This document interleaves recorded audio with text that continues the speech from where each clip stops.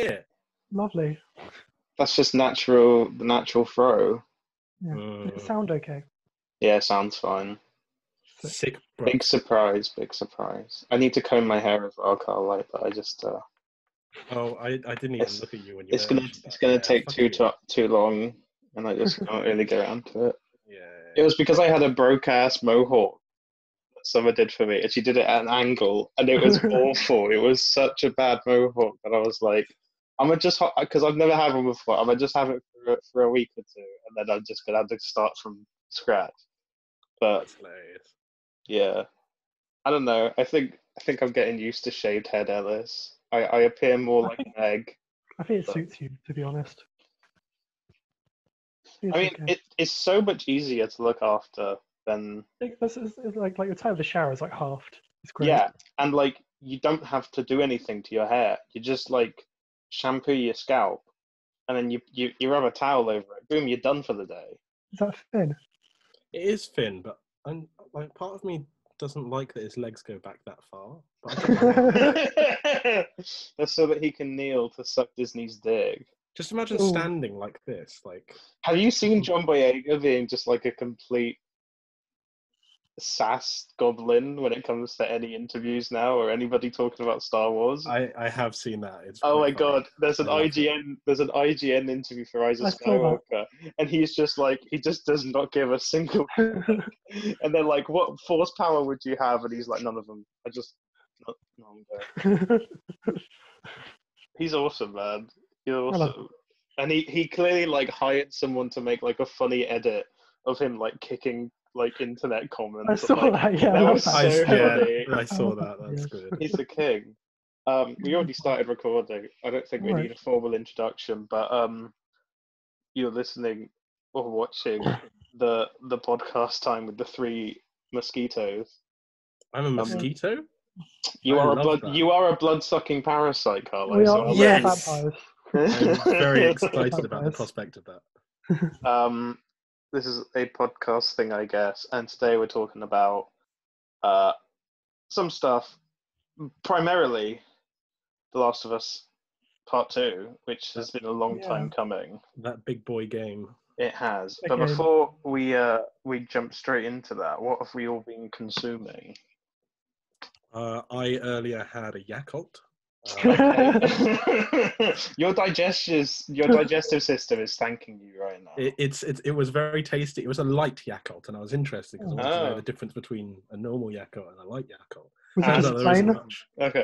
Plain Yakult? It's Yakult with slightly less of a sugary taste. Oh right, okay. It's like diet Yakult. Harry, have you got your nerd mug to show that you're a real gamer? Oh, because I've got these horrible drawings. Like look at look at Burt Ward on that. Oh no! Oh, dear look at Lord. Robin. Robin's so old. I should get my Metal Gear Solid mug, and then I can be like, "Oh, what do you mean I'm not a gamer? Excuse me, do you not see this?" I've been playing a lot of Last of Us 2. Of course. You know, I played the whole game in about 3 days, and I thought I paced it out quite well. And then I'm on my second playthrough at the moment. I haven't finished it. I've just got to Abbey Day 2. Yeah, well, we'll get to it. Put it in the header. Put in the title. Yeah, everyone's gonna know what this is. But I'm already at 18 hours, and I haven't even got to the like sex scene with Abby yet. All right. So like I think this playthrough is going to take me it's going to end up clocking in a lot longer than. You're just carefully going through everything, like trying to get all the collectibles. I'm trying to get all the collectibles and like thoroughly just going through everything and see if there's anything I missed. And there's actually been some quite significant things that I missed, which have shocked me because I thought I was really thorough the first time through. But there's a lot of things like, I don't know, you'll move like a crate or something, and you're like, oh, I've just moved that so I can get under. But really, you can also move that crate to another part of the room, and then there's a hidden Or especially when you have ropes, there's a lot of moments where it's like there's a direct path of how you're meant to use that rope, but there's also like sometimes one or two other paths that you can do to get some extras or collectibles or something. So there's a lot that I've actually missed. But it's good. It's good going back through. There's a lot of stuff I've been noticing as I go back through, but we'll talk about that when we get into Last of Us. I've also been playing Hotline Miami 1 again, just because seeing it pop up in Last of Us 2 on the PS Vita was like, oh, I like Hotline Miami, and I was like, I want to play Hotline Miami. And I've also been watching Normal People on BBC iPlayer. What do you think of Normal People? I think it's very good. Have you seen it, Cowboy? Yeah, I watched it all. You have? Yeah. We've all seen it. Oh, nice. I thought it was to not be a pretentious arsehole. I thought it was very human. It's very soft and intimate and nice, but also very sad and it's like so horny and depressing at the same time. It's the horniest show I've seen in a while. Yeah. But it's also like every sex scene between the main two characters is so like tastefully done, but also like it's really sweaty and like gross, but also like perfect, and like it also made me so uncomfortable at points with like how the characters treat themselves and the other people treat them. Yeah, I thought it was a very good show. What did you think, Carlo? Ditto. I thought it was very visceral, very truthful. Some of the moments they capture where they're just kind of led in bed afterwards. I thought those were perfect, and those moments that you don't necessarily see in television quite often. Bruford graduate, shout out, loved her. Great, Neve Lynch, I think that's her name. Who does she play? She plays the red-haired girl at the school in the first 3 episodes. Oh, okay. Oh, so someone the same school as you. Yeah, she graduated the year before I got there. So she's cool. Nice. You're gonna be in Normal People too, Electric Boogaloo. Yeah, that's the plan. That's the plan. I've got my Irish accent down. Have you? No, I think it's interesting that you even ask me. Well, why would you bring that up, Carla, if you didn't want to display it? I take it back. I'm sorry, I think Alice. In the history of like accents and stuff, I can never do an Irish accent. Like I can sort of attempt like other ones, but whenever I do Irish, it's just like it becomes Jamaican. Well, I've kind of found, because I've got 2 Irish guys in my year, but they've got slightly different accents. I feel like I now have to honour the location of the accent in Ireland. I mean, you have to do that everywhere, but like I can start to hear the differences between the 2. It's weird. So much more complicated. Yeah. But yeah, Normal People is a good show. Great show. Last night they aired in Ireland some like I think they're basically 1 or 2 skits. Basically, they're like comic relief skits with the cast of Normal People, based like 40 years after the show. Oh, really? But they sort of build it in like news articles as like, oh, there's 2 more episodes coming where they're 40 years older, and I was like, oh, that could be interesting. But there's more just like a comic relief thing. So we'll see when it gets to the UK or goes on YouTube or something. But as of right now, it sort of just looks like it's a funny thing for comic relief, because obviously it was a big show in Ireland. But yeah, I also just really think that the way they end and start each episode varies quite a lot, and is also quite like, I just really like it's a weird thing to point out, I just really like the font of Normal People as the title. and like how they, I don't know, how they put it against backgrounds, how they use it to like punctuate moments, and how, especially how they end some of the episodes. It really, really, I don't know, it feels like a really long arching narrative, and I can't imagine waiting a week between those episodes. No, because I think they just released all 12 episodes at once on BBC iPlayer. Right, okay. Which is what I think they did. So you don't have to wait, which is good. Yeah. Yeah, because I think it's episode 5 where it starts off and it's playing that Carly Rae Jepsen song. It's like both of them together. And this also has like, I think it has like, a title drop like a few seconds in. It's just like so sweet and nice. Yeah. Good bit.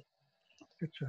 Good music as well. Got a really good soundtrack. It's got a very good soundtrack. Yeah. I've had that on the background in a lot of, like, constantly since it came out, just for study and stuff. It's really nice. I was shazamming like most of the songs during the series, and now like my most recent 10 saved songs on Spotify are all from Normal People. But I think it was a very good piece of television, and I'm interested in reading the book as well to see if it deviates at all. But yeah, the 2 main cast are fantastic, and they have really good chemistry.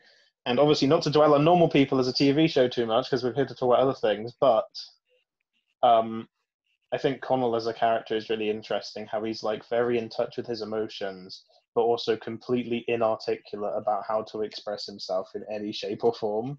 Like he has no idea how to like say what he wants or do anything, and it's so much miscommunication that could have solved so much heartbreak and like all this other stuff. The Yeah, worst part, sort of the hardest bits to watch. it's so good. Yeah. But yeah, I think they're working on a TV series of the writer's first book now. Yeah, Okay. conversations with Yeah, strangers or something.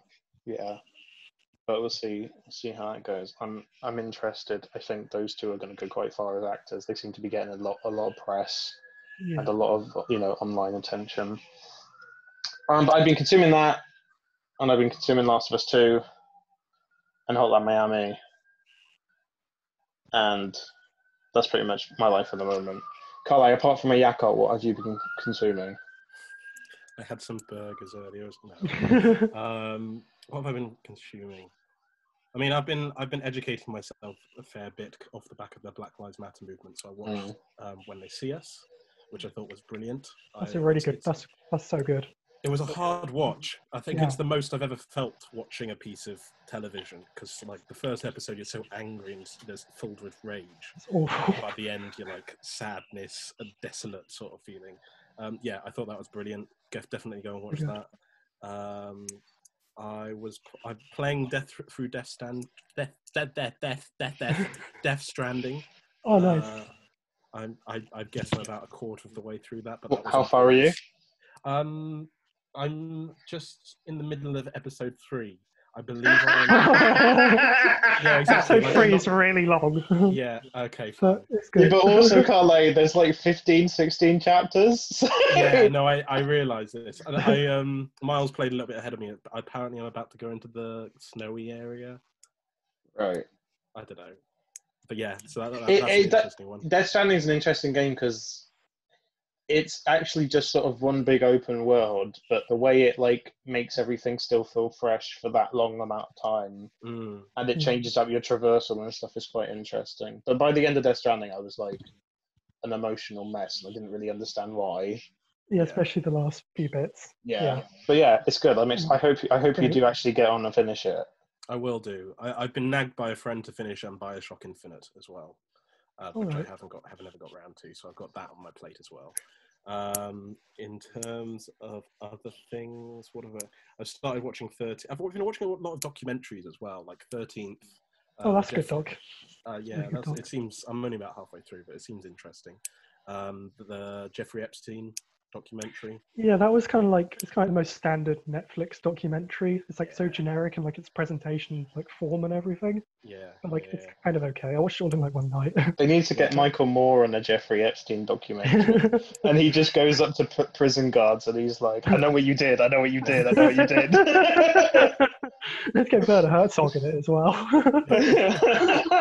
He just leaves a picture of Jeffrey Epstein in a prison guard's like pocket and walks away after the finale. Harry, what have you been consuming? Not too much different. I've been watching a lot of the What We Do in the Shadows TV show. Oh yeah. And that's like, I think it's probably better than the film. It's like really funny. It's like because it's only like 20-minute episodes and they're like 8 a season or 10 or something. It's just so short and nice and watchable. And like Matt Berry is one of the main vampires in it, and he's always like hilarious and everything. And I think it's also like just like, well, I think like all like because it's segmented into 10 or so many episodes. It's got like a lot more going on as well than the film, because the film is like doesn't go much beyond vampires funny, like just vampires funny. That's it. I feel like the show like it brings up like themes of like being like otherness, feeling different, and like lots of like quite a lot of stuff, and like just like how like even if you're different, like still kind of like even if like you're a vampire or something, like it's still kind of like I know, like it's a good show. Just watch it. It's a really good show. It was weird because I actually rewatched the film last week and I was like, oh, I should check out the TV show at some point. Good show. Yeah. What else have you been consuming? Been playing at Akami, and that's really fun. But like, it's like in terms like the game progression and like how the game like plays out moment to moment, it's basically just a Zelda game. Hmm. But like with Japanese art style and you're a wolf and whatnot. But that's a lot of fun. And besides that, Last of Us 2, not too much. But yeah, good. Yeah, Yeah, it was funny. I was breaking up my playtimes of Last of Us 2 with normal people, and it wasn't exactly an escape from like depression. That's not a It was just good like breakup. oh, I'm sad about that. Okay, I'll go watch this show about horny teenagers. Oh, now I'm sad. Okay, I'll go. Yeah. It was a good though. Some quick news that's relevant to our conversation today. As of like yesterday or today, Sony announced that Last of Us Part 2 is the fastest selling PS4 exclusive of all time. Yeah. Beating out Spider-Man. So it sold 4 million copies in 3 days, which is quite a lot. it's a lot of games. Yeah. I don't at this point I don't know what Sony are gonna like. I mean, Sony are just gonna give Naughty Dog as much money as they fucking want. They're Yeah, just gonna let them do whatever the fuck they want, and like just like, oh, you need 7 more years and $1 billion a buck. It's okay, just take it. It's cool. It's cool. We're fine. But yeah, it's big. We'll talk at the end about what we think Naughty Dog are gonna do next, but I really hope they will just have a small break. yeah. I'd like for them. I'd like for them to make like a racing game or something. Just like chill Yeah. out. Make like a Mario Kart game with all the Naughty Dog characters, I like mean, from Uncharted and Last of Us and stuff. because they made Crash Team Racing like 20 years ago, Yeah, so they can still do it. I think if they could get the rights from Activision and they could put Crash characters, Jack characters, Uncharted characters, and Last of Us characters, I'd totally play that. And the thing that I'd also want is I want Abby to be every character has to have their own ultimate move. And Abby's ultimate move needs to be a golf club that whacks the person out of the front of them. Just knock them out. That'd be perfect. It'd be perfect. I just want to see Ellie and Joel smile again, But Why not? anyway, let's get down into The Last of Us Part 2. So full disclaimer, if you hadn't guessed by now, we ain't skimping on those spoilers. We're going to talk about the entire story from beginning to end and go into detail with events. So if you haven't played the game, don't watch this. And even if you think you're not going to play the game and you've decided you just want to spoil it for yourself, I suggest you also don't watch this. Just play the fucking game. And if you can't afford it, just wait. Because it's really worth it as an experience. And I think you can't really replicate how this thing makes you feel just by watching someone speedrun it on Twitch. Which was a lot of people's first viewing of it, was this guy who did a 17-hour stream of the whole game and like skipped cutscenes and stuff so that everyone could just say, oh, it's shit, it's shit, it's shit. It's a very different experience when you just take your time and you're personally playing through and you have attachments to stuff. Just take your time. And also, I have a fucking issue with people like Angry Joe who will moan about this game and moan about a ton of other games and talk about like it's shit because they go in hating it, but also play the entire game, sat around with 3 other dudes, like with the game on low volume and just like complaining about everything, drinking beer and eating Doritos while you play it. That is not how this game is meant to be played. Like, play your games how you enjoy them, but like talking shit and joking about Dragon Ball Z while you play this game with your best mates is not going to give you the best experience regardless of what the game is. You know what I mean? Yeah. So just be careful who you're listening to. I think there's some really good reviews out there. But even if you think you're going to spoil this for yourself right now and you decided you hate the game, please just try and give it a go. Because I wasn't sure how I was going to feel about this game before playing it. And I'm so glad I didn't just like, I don't know, decide I wasn't going to play it. I was never going to do that because I'm me. But like, yes. So going into this game, we'll just sort of talk. What were your expectations of what this story was going to be, Cowboy? My expectations. I mean, I knew it was going to be fucking great because Naughty Dog haven't made a bad game yet. I I expected them to play with my expectations, which is meta in itself. But like I expected them to do something that I wouldn't expect. Just trying to be like, you know what, I'll take everything on board. Let's see what you've got for me. And I knew that because Naughty Dog are who they are, they would have done everything for a reason. So I kind of knew that there was all these leaks and what have you, and people weren't happy about it. I'd avoided them like nobody's business, but there was always going to be a reason for them doing what they did with the game. I didn't figure it out. So yeah, went in with blank eyes. And I think it's interesting as well because looking back, I remember Neil Druckmann saying that don't worry about the trailers and stuff spoiling you or anything. Those sections and trailers and everything have been specially curated for a reason. And playing it now, you can totally see what they meant. As in, like, some of those cutscenes and stuff in trailers were just false. They were just lies. That's great. That's great. That's what I want. I really have no problem with that at all because it meant that even though we've been waiting for this for several years, it was just like I still, even going into the game, I was shocked. Even though I'd seen the leaks, I was still shocked at what this actual story was. And for some reason, I was still convinced that this story was going to be a revenge story on Dina. And I think that's what the game was trying to imply, or what they're trying to imply in their marketing. Yeah, because they showed off this gameplay videos before launch, and it shows a bit where you go through Seattle with Dina, but they and Dina's not there. She's not there, yeah. So all of the pre-release gameplay was carefully curated so people wouldn't know whether Dina was part of the game or not. And it wasn't until I played it and then it all sort of made sense. And yeah, Harry, what were your sort of expectations going into it? Because I know you weren't planning on playing it this soon yourself. Yeah, because I was planning on waiting a bit for it to go down, but I just thought I'd just play it and get out of the way. But which I'm happy I did. But you know, because I'd seen most of the leaks. What leaks had you seen? Because I'm curious now, because we haven't actually spoken about it, because we were just like half speaking, because I didn't know what you had seen. I didn't know what I had seen that you had, and I was like, I don't want, So what had you actually seen? You saw an Instagram post. Well, I saw an Instagram post, basically had them all compiled, and also like the full plot summary thing, which didn't turn out to be true. So I saw that I saw Joel's dead body and Abby standing over with the golf club. I saw Joel's grave. I saw and I think it's basically those two bits, and also the whole stuff about like you play a good chunk of the game as Abby.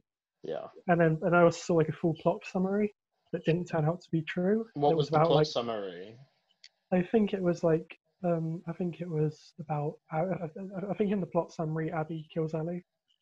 I think that was it. Okay. But so yeah, it was quite so like although like I knew that Joel was going to die in the game going into it, like because of its place in the story, and it's still like a very emotional thing. Like it still caught me off guard, and like going into the game, I played the first game again and Left Behind like immediately before.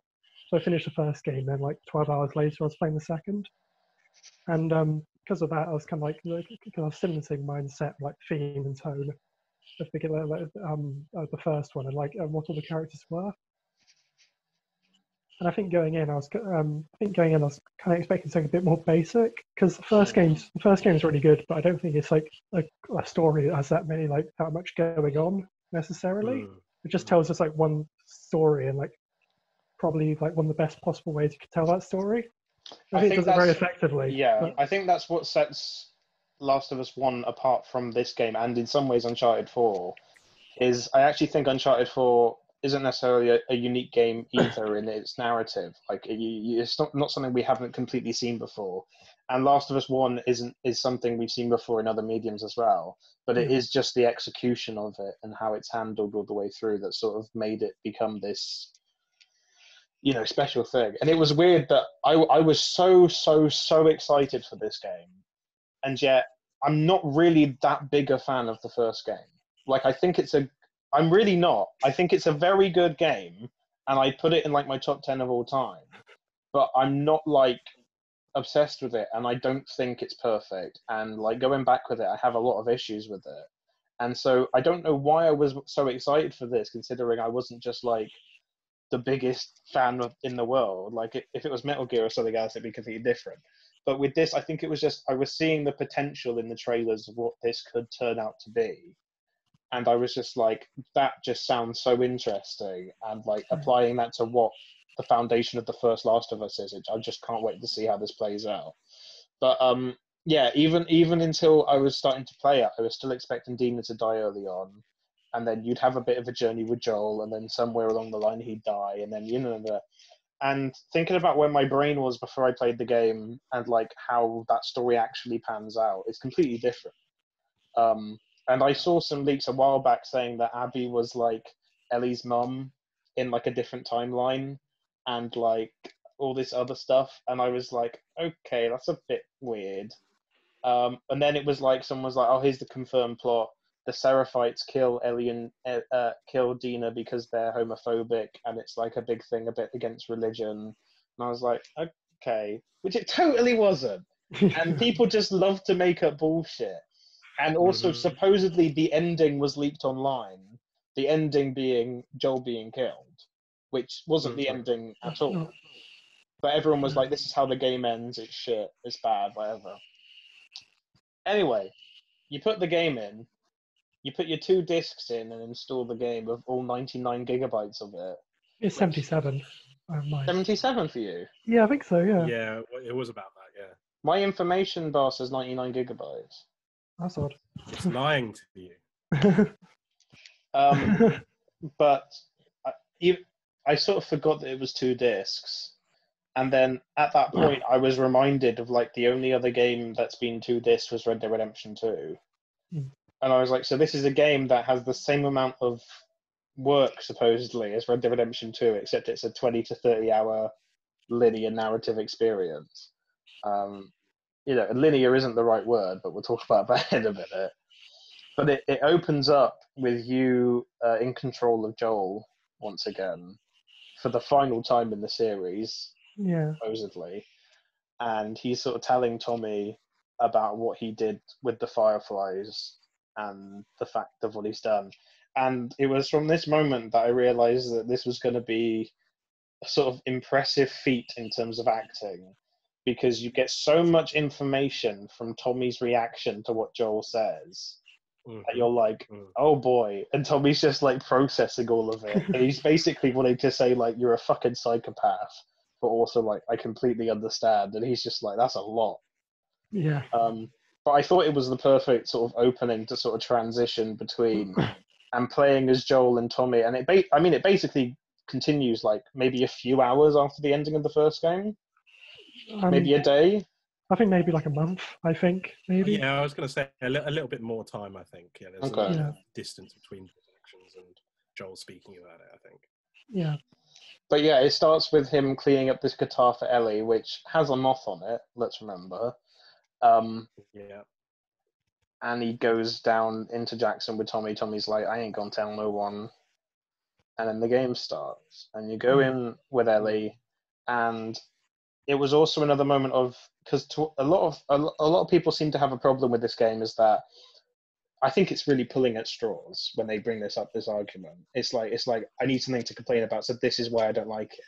People are talking about how it doesn't make sense for Joel to be so trusting towards Abby and be such a nice person and like tell her his name. Like, that's not Joel. Joel is a smuggler. He's so wary of everything. But it's like, even at the end of Last of Us 1, you start to see him being a dad again. Like, you start seeing him be warmer to Ellie. Cares for people. Yeah. Like, he genuinely cares for people. I mean, that's the whole point of the first game, is that he gets his humanity back, and he starts to let people in again, which he hasn't done for 20 years. So this game starts, and you have this beautiful sort of father-daughter interaction of like him telling her a stupid joke and like playing the guitar for her. And I really, really love that they put a guitar mechanic into this game, and they made it something that you interact with as a player.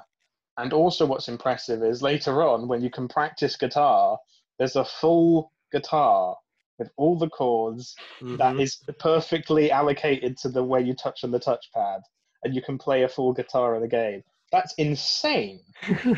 That is a crazy amount of work. That was someone's job for 7 years, I bet you. And it was just like, it's just such a small part of the game, but that's incredible. But it's so unnecessary. Yeah. But yeah, I really love that you start off playing the guitar for Ellie, and you can sort of tell that she didn't necessarily maybe believe him at the end of the last game when he said, that he was telling the truth to her. And you can sort of see it because she's kind of closed off to him, and she's kind of not being receptive to him. And then he sort of opens up to her by playing this song, and obviously it's just him playing a song, but I think it's him also saying a lot more about, which is sort of the message of the game, which is about, if I were to lose you, I'd lose myself. Yeah. Which is also Joel sort of, to me, justifying his actions in the first game a little bit. And then, of course, that song, I think it's by Pearl Jam. Pearl Jam, yeah. Yeah, Future Days, becomes like this massive story beat for basically the entire game. It becomes this massive connection between Ellie and Joel. What did you guys think of this sort of opening section when you were playing guitar and seeing Ellie and Joel back together again? It's kind of like it's just so sweet and nice, and it's also I don't know, because I feel like because it shows like because it was the first time you see like their father-daughter dynamic in like 7 years. Yeah, and I feel like it really delivers on that in terms of like that core part of the first game. It continues that like immediately as soon as the game begins, and I think it sets up like most like a good chunk of the themes in the game really early on in an effective way. I liked it a lot. Yeah. Interesting. I mean, I when I saw that scene, I got all of that as well. I got their relationship from the first game being echoed, but equally I saw kind of damage going on underneath, and I could tell right from the off that sure, they've gone through this ordeal and they've come out being bonded as father-daughter sort of thing, but that's not the reality of those relationships. There's still more to it that happened between the end of the last game and now, and that damage is starting to seep through. So I was on edge for their relationship from the offset, I think most of it for me was just seeing distrust in Ellie and just sort of not showing how she feels about Joel now. And then when he sings to her, I think she loosens up a bit, and it is that symbolic like passing of the guitar to her, and that skill of playing the guitar, which is like his main gift to her in this game, and their connection based on that. But I think I was crying during the opening. I was tearing up just seeing them together again, and also just having the realization of, oh my God, this is The Last of Us. And like it felt so consistent and faithful to the characters in the first game. And it was also seeing Joel as a dad and seeing him be how he was with Sarah all those years ago, and be joking with her and be warm with her. And it was like, whoa, wow. Because we got a little bit of it in the first game, but now it was like on a different scale. And then obviously 4 years pass, and that's 4 years of Joel being a dad, Ellie growing up and having love and relationships and heartbreak, and deciding to chemically burn her bite mark and cover it with the tattoo of the moth that's on the guitar. You get to play a little bit of the game, see her and Dina bonding. They have a little bit of the old lesbian sex in a weed greenhouse, a very tender moment. And then suddenly, I'm playing as this bitch called Abby. Who could she be? And I was like, what's occurring? I think I missed the line the first time where Owen is saying to her, he's down there somewhere. I didn't catch that the first time through playing, so I wasn't sure why they were in Jackson, or whether they were just planning to attack it for supplies or whatever. And then you start playing as her and going through it, and I knew that she would eventually kill Joel, but in my head this wasn't going to happen until very far in the game. And you're playing through, and she's kind of she's a muscly bitch. She's got big muscles, yeah. And I think at first I was like, oh, this is a really cool way of doing a tutorial. But then I was like, they've put way too much effort into these animations for this character to just be a tutorial. So you're playing through this, and then Jesse, who's also a great character in this game, comes to Ellie and Dina and is like, Joel and Tommy never turned up for their patrol. So everyone's panicking. Then you go back to Abby, and then suddenly, boom, Joel shows up. Yeah. And I was like, oh, okay, this is weird. I was like, okay, that caught me off guard a lot. I was like, are we gonna be like, is she gonna be pretend to be Joel's companion the whole game, and then towards the end they're gonna fall out? What's gonna happen? So you go through that whole sequence, and she's like, "Oh, we can go back to my house," which also, for the people who disagree, does make sense for a character moment, because there's like 100 fucking infected outside. They need to get out of there, and they're like, "Okay, we'll just go somewhere." So they go back to this house, and as soon as Joel says his name, you're like, "Oh dear, oh no, Oh no, oh dear." And as soon as she pulls the trigger on that shotgun, my hand was over my mouth for like the next 20 minutes. Yeah. As I realized Joel was dying here, but also I was like, how is he going to get out of this one? Because I've seen trailers and stuff. How's he going to get out of this old guy? What was your reaction, guys, at that moment when I was like, gets blown oh, off? I was like, oh shit. Yeah. I 100% thought we were going to see peg leg Joel for the rest of the game. Right. I thought we were going to get a wooden leg and he was going to get out of this somehow, but I was on edge. Well, I was up out of my seat. Yeah, instantly what I thought was about that that gameplay clip that they sort of butchered so that it shows that Joel like holds Ellie's mouth and he's like, "You thought I'd let you do this on your own." And I was thinking, oh, so Joel's going to get like a prosthetic leg. Okay, whatever. This poor guy. But they blow off his leg, and Abby sort of leans down, and he's like, "Who are you?" And she's like, "Guess." And instantly at that moment, I was like, "Are they fireflies?" I was like, "Are they the fireflies for the first game?" And then they don't really answer it, and I was like, "Oh, maybe not. Maybe I'm reading too into it." But it was just for a brief second. I was like, "That would make a lot of sense." And I think actually that decision as a narrative makes it feel like so much more of a cohesive connection with the first game. And because the one thing that everybody sort of had to do in the first game was kill the Doctor at the end of the first game. You have to kill that Doctor. And so everyone is sort of complicit in Joel dying in this game. Like you caused this as a player if you played the first game. But then you get control back as Ellie. You're running down, and I didn't search for collectibles. I was just sprinting to get to Joel. Yeah. And then one of the most horrific video game sequences of all time plays out, where you see Joel basically like his brain spooled on the ground, but he's still alive, and Ellie's just screaming and like crying and begging Abby not to kill him, and you get that final hit, and I was like, yeah, Joel ain't coming back, is he? He ain't getting up from that one, guys.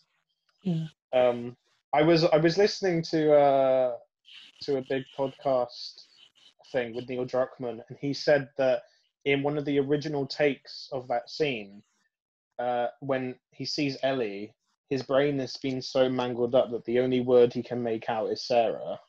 Oh. And all that Joel says before he just keeps saying Sarah's name, just as he gets hit in the head. And apparently the reason they didn't include that in the game was Troy Baker was like, I think it's better if he doesn't say anything at all. That's right. I think like that sounds good, but I think Troy Baker's right in that case. Yeah, I think it would be a bit too much like cloying for like emotional impact. Whereas what they've got here instead is a sort of look between Ellie and Joel where he's kind of saying like, it's okay. Or he's kind of like, he's not necessarily being like, it's okay that I'm dying, but he's trying to let her freak out. It's just in a look. It's literally like a nanosecond of a look. And then boom, golf club brain, he's dead. Ellie screaming she's going to fucking kill all of them. It's horrible. Yeah. What at this point, and for the next sequence where you're sort of going around Joel's house, what were you guys feeling? What were you guys going through? It's probably the saddest I've felt about a character's death in anything in a really long time. For sure. I actually like watching that scene. I think I went through a very similar journey to what Ellie goes through in that. I was sad that we were in this situation right up until the point that the golf club hit. And as soon as that happened, I was filled with rage. I was like, no, I get it. Let's go. I'm ready to kill this bitch. It was horrifying and brutally truthful, and I hated it. But I loved it at the same time. And I think, people are saying Joel deserved a better death than this. And it's like, no, he doesn't. Like, in this world, nobody gets a good death for doing good things or bad things. You just die. Yeah. And also, like, he's not a good person, and this is retribution for his actions at the end of part 1. And in a lot of ways, and I hate to make this comparison without memeing it, but it's not the gameplay or anything or the difficulty, but the narrative of this game reminded me in some ways of the overarching plot of Dark Souls, which is the idea of the first sin that creates a cycle that can never be broken, or like people refuse to break. And in Dark Souls, it's a completely different idea, but in this game, the idea of the first sin is Joel saving Ellie from the hospital. That was like the initial sin that has just caused so much death and so much anger. But then it's also like, well, who's more in the wrong? Is it Joel or is it Abby? Because she's just instigated more. It's like this constant chicken and egg situation. Yeah. But yeah, during this scene, I was kind of my hand was just over my mouth for all of the cutscenes, and then as soon as you're going around Joel's house, I was a mess. I was sobbing. Yeah.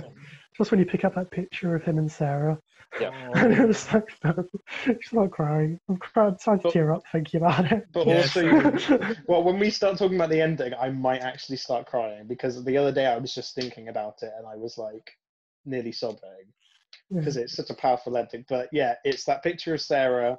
For some reason, it was the drawing that Ellie had done of Joel on his fireplace that just set me off, and I was already crying all over the place. Then she like sniffs his jacket, and then the picture of Sarah and oh my god, bro! And then you can see that Joel has like clearly calmed down in life, and he started getting into wood carving. Yeah, he's like a really nice kitchen. He's like a little pasta maker and stuff. He's got a little pasta maker, and he like labels all of his jars and stuff, and he's got like a nice little house. And he's got really nice paintings all over the walls of like. Oh my god! And he's like re-embraced life and humanity and culture. And then he's dead. And then you get that really interesting, because at this point Dina and Ellie are expecting to sneak out to go and get revenge, because they know they're not going to be allowed to go out. And then Maria shows up, and basically says, Tommy's gone. Tommy left this note and has said that he can't let it go. He's going to go get revenge, and sort of gives them the free pass to go, and gives them supplies and horses to say, bring my husband home, which is also an arguably awful choice. Yeah. A lot of this game is people making bad choices and the wrong choice. Yeah. But also respecting that you don't have input in their choices. You're just sort of along for the ride as a player. After seeing Joel dead, thinking that was going to be later in the game, I don't know about you two, but personally, I was like, I don't know where this story is going now. Yeah. Besides, I knew like an Abby switch was going to come out. Yeah. In like halfway or so. Besides, I knew that was going to happen. I didn't know what was going to happen after that. Well, the thing is, all I knew was that you played as Abby for a chunk of the game. Yeah. I didn't realize quite how it was going to be done, or quite how big a part of the game she was going to be. And at this point, I don't know if it was necessarily as strong as you two. I don't know exactly. We'll talk about it, but I didn't necessarily feel ridiculous amounts of hate for Abby, but I was just like, I'm ready for her to be dead. Like, I don't really want to know anything more. I just want to find her and kill her. It is that like blind rage that Ellie is feeling in this moment. Carla, you sort of talked about how much you were sort of just ready to annihilate Abby at this point. I was ready to kill the bitch. Ready to kill the bitch. But I think that's it. It took you on an interesting journey of hatred. I spoke to you about this a little bit later in the game when you start playing as Abby, and like that idea of, I don't understand your point of view right now. I can only see the action that you've committed, and it hurts, and so I hate you for it. Which is exactly what Naughty Dog are going for, I think, in the sense that like you don't see the other side of the story, it's that much easier to hate. It's that much easier to have this anger behind you. So yeah, from that moment onwards, I was like, kill the bitch. I'm ready. It wasn't until much later in the game where I was like, hold on a minute. I want someone to die. That's probably not a good idea. Honestly, I went on such an emotional journey through this game that paralleled Ellie's, and in some ways was a little bit further ahead than her. I think from what I've gathered is that Ellie and Abby are on the same journey. They're just at completely different points of it. Yeah. You know, Abby is sort of dealing with this idea that she's got what she thought she wanted, and it's not fulfilling anything in her life, and she sort of lost a lot by doing it. And Ellie is at the point where she hasn't quite got there yet. It's interesting. Harry, did you sort of feel this blind rage as well, or were you more just sort of like, we'll see how this plays out? Yeah, I was kind of interested to see more like how like the story would progress, like because like obviously like I was like very torn up about Joel dying. But I was like mostly just curious about like Abby as a character, like because she's such a question mark in like the first 10 hours or so, and like finding out about her and like her backstory and all her friends and whatnot. Like I was more intrigued by that. Like I was more intrigued in playing more of the story for that rather than just getting revenge on Joel, personally. Yeah, I was. It was just knowing that the ending wasn't going to be Joel getting killed. It just became this thing of like, I don't know where this game is going now. I don't know what this experience is going to be, but I'm very, very interested. Were you going to say something, Carl? Sorry. Yeah, from the offset, from then onwards, until maybe towards the end of Abby's playthrough, I thought I 100% thought this would end in mutually assured destruction. They'd both kill each other. There would be desolation. The world was thinking would that to go on. Just because I didn't see how this sort of thing would play out in a way that was satisfying for an audience from like a game making perspective, but also from a situation point of view. How could both of these guys let this go when they're so filled with this rage? Yeah. But it's interesting because until Ellie starts killing people, it sort of seems like Abby's over it now. Like she's kind of done with it, and because she's realized that it's brought her nothing. So and obviously, you know, you find out later in the game that she basically, her and Owen basically said, we're not going to kill, you know, these other people. They did nothing wrong. If we do that, we're just as bad as him. And she, you know, she says the line of, we saved you and you wasted it, or we let you live and you wasted it. And it's like, Abby wasn't trying to hurt Ellie. She was just getting her revenge. Yeah. Which was a selfish thing inherently, and not really considering the bigger picture of it. But anyway, this section takes you to Seattle with Dina on horseback. And it was sort of at this point that I was starting to really buy into Ellie and Dina's relationship, and how I was like, I really hope they both make it, because they are a good couple, and I don't want Dina to just be another tool of like revenge or used as just like a throwaway character. And it was also like, it made so much sense to me now why Dina wasn't the one we were getting revenge for, because that wouldn't have really made sense as a plot, because we don't know Dina, we don't have a connection with her, whereas Joel is Joel. Yeah. He is the Last of Us, and taking him out of that picture just makes you instantly feel that grief and feel that loss. And that personally didn't really hit for me until the end, like realizing, oh shit, Joel's dead, because you have all these flashbacks and things. But you have this beautiful opening scene with Dina and Ellie sort of traveling, getting further into Seattle, and they're kind of talking and joking about a bit, but there's like a tone of there's a heaviness to everything. And also it's where you start to realize, oh wow, this feels like The Last of Us still, in terms of characters and also exploration and the gameplay and like the combat. It's like, this is very much still The Last of Us. It wasn't necessarily a revolutionary jump, but every single system was refined. And the exploration and stuff in this game is quite is amplified, just in terms of smashing a window to get into a building just feels more satisfying as a player, that like you made your own way in there, sort of thing. Yeah. As opposed to shivving a door open or something. 100%. Yeah. And then you have this sort of area opens up, which is, you know, definitely inspiration from the last two Uncharted games, where suddenly you've got this massive open area and you have a map that you can explore. And it was like, oh hell yeah, I want to go explore in Last of Us and have all those experience, because you can go in nearly every building. Good chunk of them, yeah. Yeah, and then you get that awesome little side story, which is completely optional, about the bank heist on Outbreak Day, That was good, and yeah. which is great. And then you find Nathan Drake's ring in one of the safe boxes and stuff. And then the big moment, which is almost debatable that they made it optional, but is Ellie going into the music store with Dina. And I'm sure you both found this, but you find the guitar and she starts to play the song that her and Joel used to play together, or that they bond over, and then decides to play "Take on Me" for Dina, and she basically plays the whole song. And Carla, you said you got quite emotional during this scene.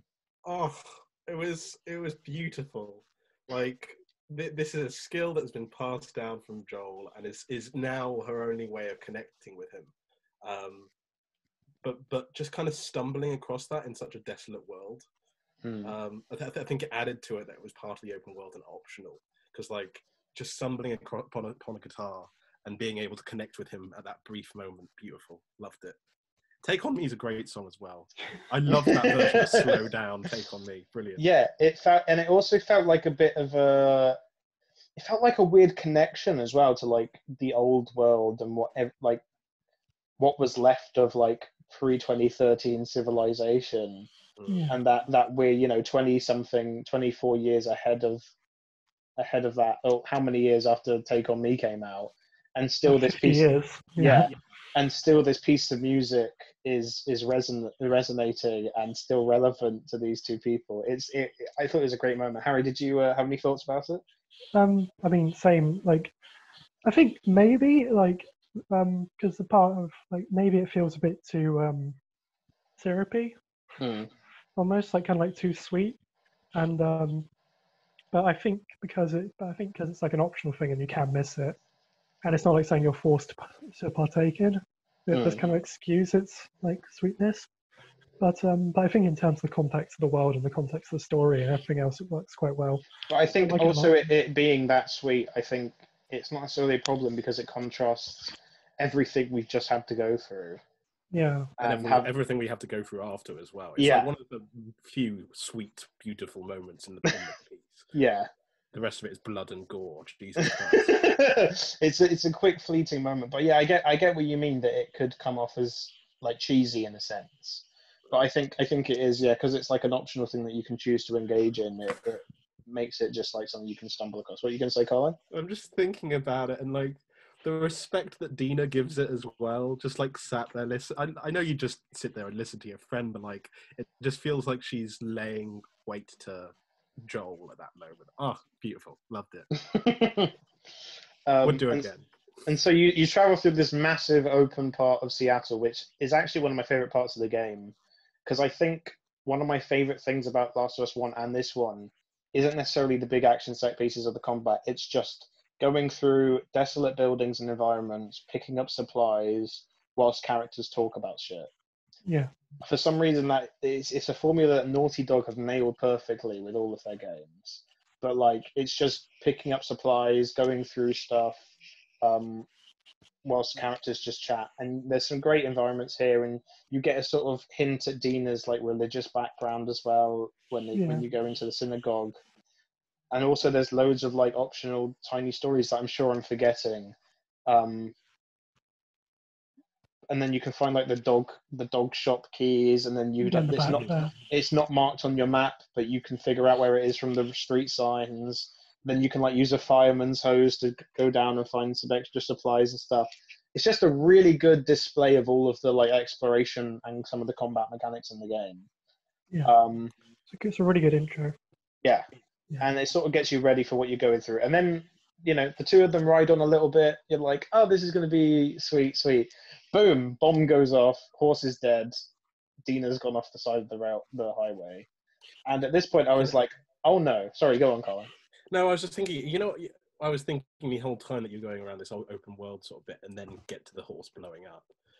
this is exactly what blind rage is. Like, she is so angry that she doesn't really know where she's going or what she's doing. She's got a path, but I'm going here, I'm going to find whoever I need to kill. And then gets ambushed because she's not taking notice of what's going on around her. That's the manifestation of the blind rage that she feels there. And it's also, I don't think Ellie understands why she's doing this at the moment. Yeah. She knows that she feels like she needs to avenge Joel, but you sort of find out later on that she clearly must feel very, very guilty about the fact that she never got to rectify things with him. And so, yeah, I think she's just so confused about why she's doing this and not sure whether she should be doing this, but is trying to sort of ignore that because she can't start thinking about it too deeply, you know. But then you get your first sort of introduction to human enemies, which I was really excited for. Just hearing the press about like how the human enemies will constantly try and flank you, and also just like how they interact with each other and like the systems around that. I was like, finally, we get to fight some humans. And they have made the combat so fun in this game. Yeah. It's so fun and violent and visceral and just like throwing a bottle and then holding a hostage and shooting people and then taking them out. It's such fast, and then you've got this prone move where you can go into tables in this school and stuff, and it's fantastic. Yeah, And no, also... Sorry, no, you so, I was just going to say, it doesn't really shine against the infected, but when it comes to human encounters, which the majority of this game is actually, it really feels like it's so engaging and intense. Yeah, no, but because that stuff's really great. And one thing that really stuck out to me, it's much, much, much later in the game, but when you're on the island, and there's a fight between the Scars and WLF, and I just went prone, and I just went for the middle of like all these fights and like stealth my way through the whole thing. That is exactly what I did as well. And it's so cool because like they're all like, because they're fighting each other, it feels so realistic. Yeah. And like, they're constantly moving around and everything, and you're just like hiding away from all of them. And also, that was we'll get to that actually. I'll put that in my notes because that's a really I'm actually going to bring that up because it felt like it was a really interesting way of making a statement about the violence in the game and the violence between these factions and tribalism without you having to do a single thing, because you can fight in that battle, you can start killing people. Yeah. But yeah, I don't know about you, Carlo. Did you also just completely sneak through? I'll admit that this game was not my forte in terms of stealth. I think I alerted pretty much every encounter that I was in, but I tried. I tried, and that's what mattered. Now, there were a few opportunities where I kind of just let them have a go at the infected or have a go at each other, but usually I'd alert. It was just a beautiful moment where you're just kind of like caught in the crossfire, and none of these people are on the right side. Yeah. But yeah, anyway, it blows up. You're fighting human enemies. You think Dina might be dead, and then Dina comes through the roof and she hurts her back, and you're desperately mashing square to cut your rope to go stab the guy in the throat. Then you have this whole section. You go through the subway with Ellie. You sort of turn clickers on these wolves as well. That's always cool. And I think just before this moment as well, you went through the hotel and found what Tommy had done to those two guys interrogating. Yeah, you do the interrogation thing, yeah. Which is sort of a throwback as well to what Joel does when he's trying to find Ellie in the first game. And interesting again, Ellie tries to do it herself later on in the game and just completely fucks up on it. Does not go well. No. But yeah, you realize that Tommy is kind of like, it was that moment of clicking, like Tommy is on a different mission. Like he feels like he's failed his brother here, and he is like completely going mad and like violent, and you're seeing a side of Tommy that we necessarily didn't even think was there as a character. But you play through the section, and eventually you make your way to the theatre, which is sort of the hub base of the game. I thought it was really interesting that it was a theatre and also a movie theatre, and that connection with Joel's love for, action movies and stuff, and those posters up for it. That's probably the sweetest thing. It's just talking about how Joel loves really crappy action movies. Yeah. He loves them. And also he loves Jurassic Park. Yeah. And and it was really nice. It's also just a creepy environment as well, especially like the back rooms with like all of the it's something me and Carlo know anyway, but like prop rooms in theaters are creepy inherently. Yeah. They are They just are. they're just Yeah. fucking creepy because there's so much around you that feels kind of alive and a bit too realistic. It's just a creepy environment, but an empty theater is always creepy.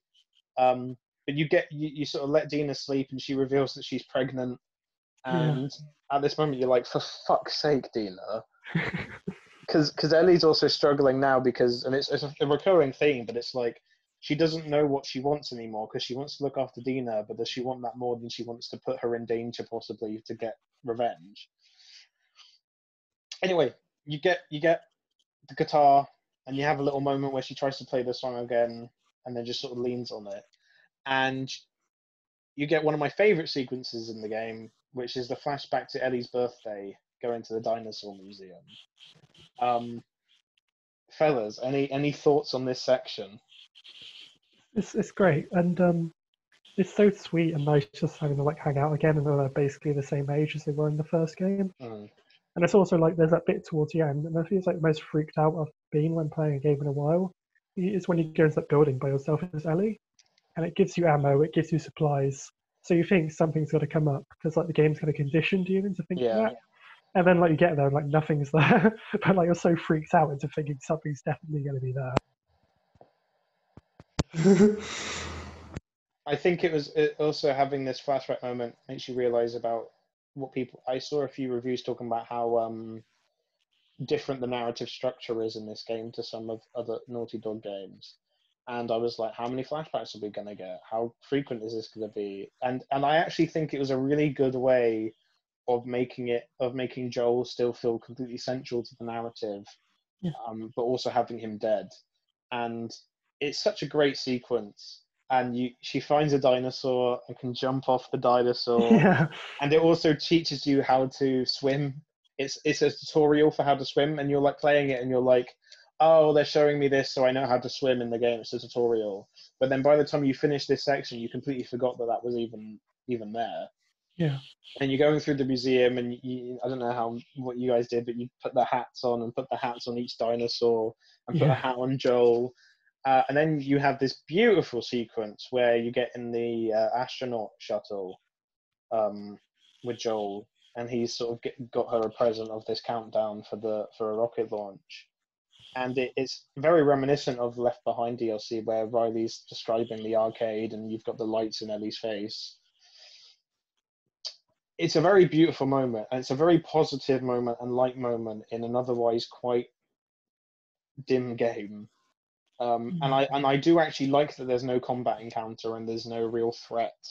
It's just and when you get into that second building and Ellie you sort of find these writings on the wall. It's so creepy. This guy who's like, I killed for them and all this other stuff, and he's like basically lost his mind, and you find out that he came back to this he's a firefly who came back to this museum after it all disbanded because he wanted to like find something positive in his life, and then instead just decided to blow his brains out.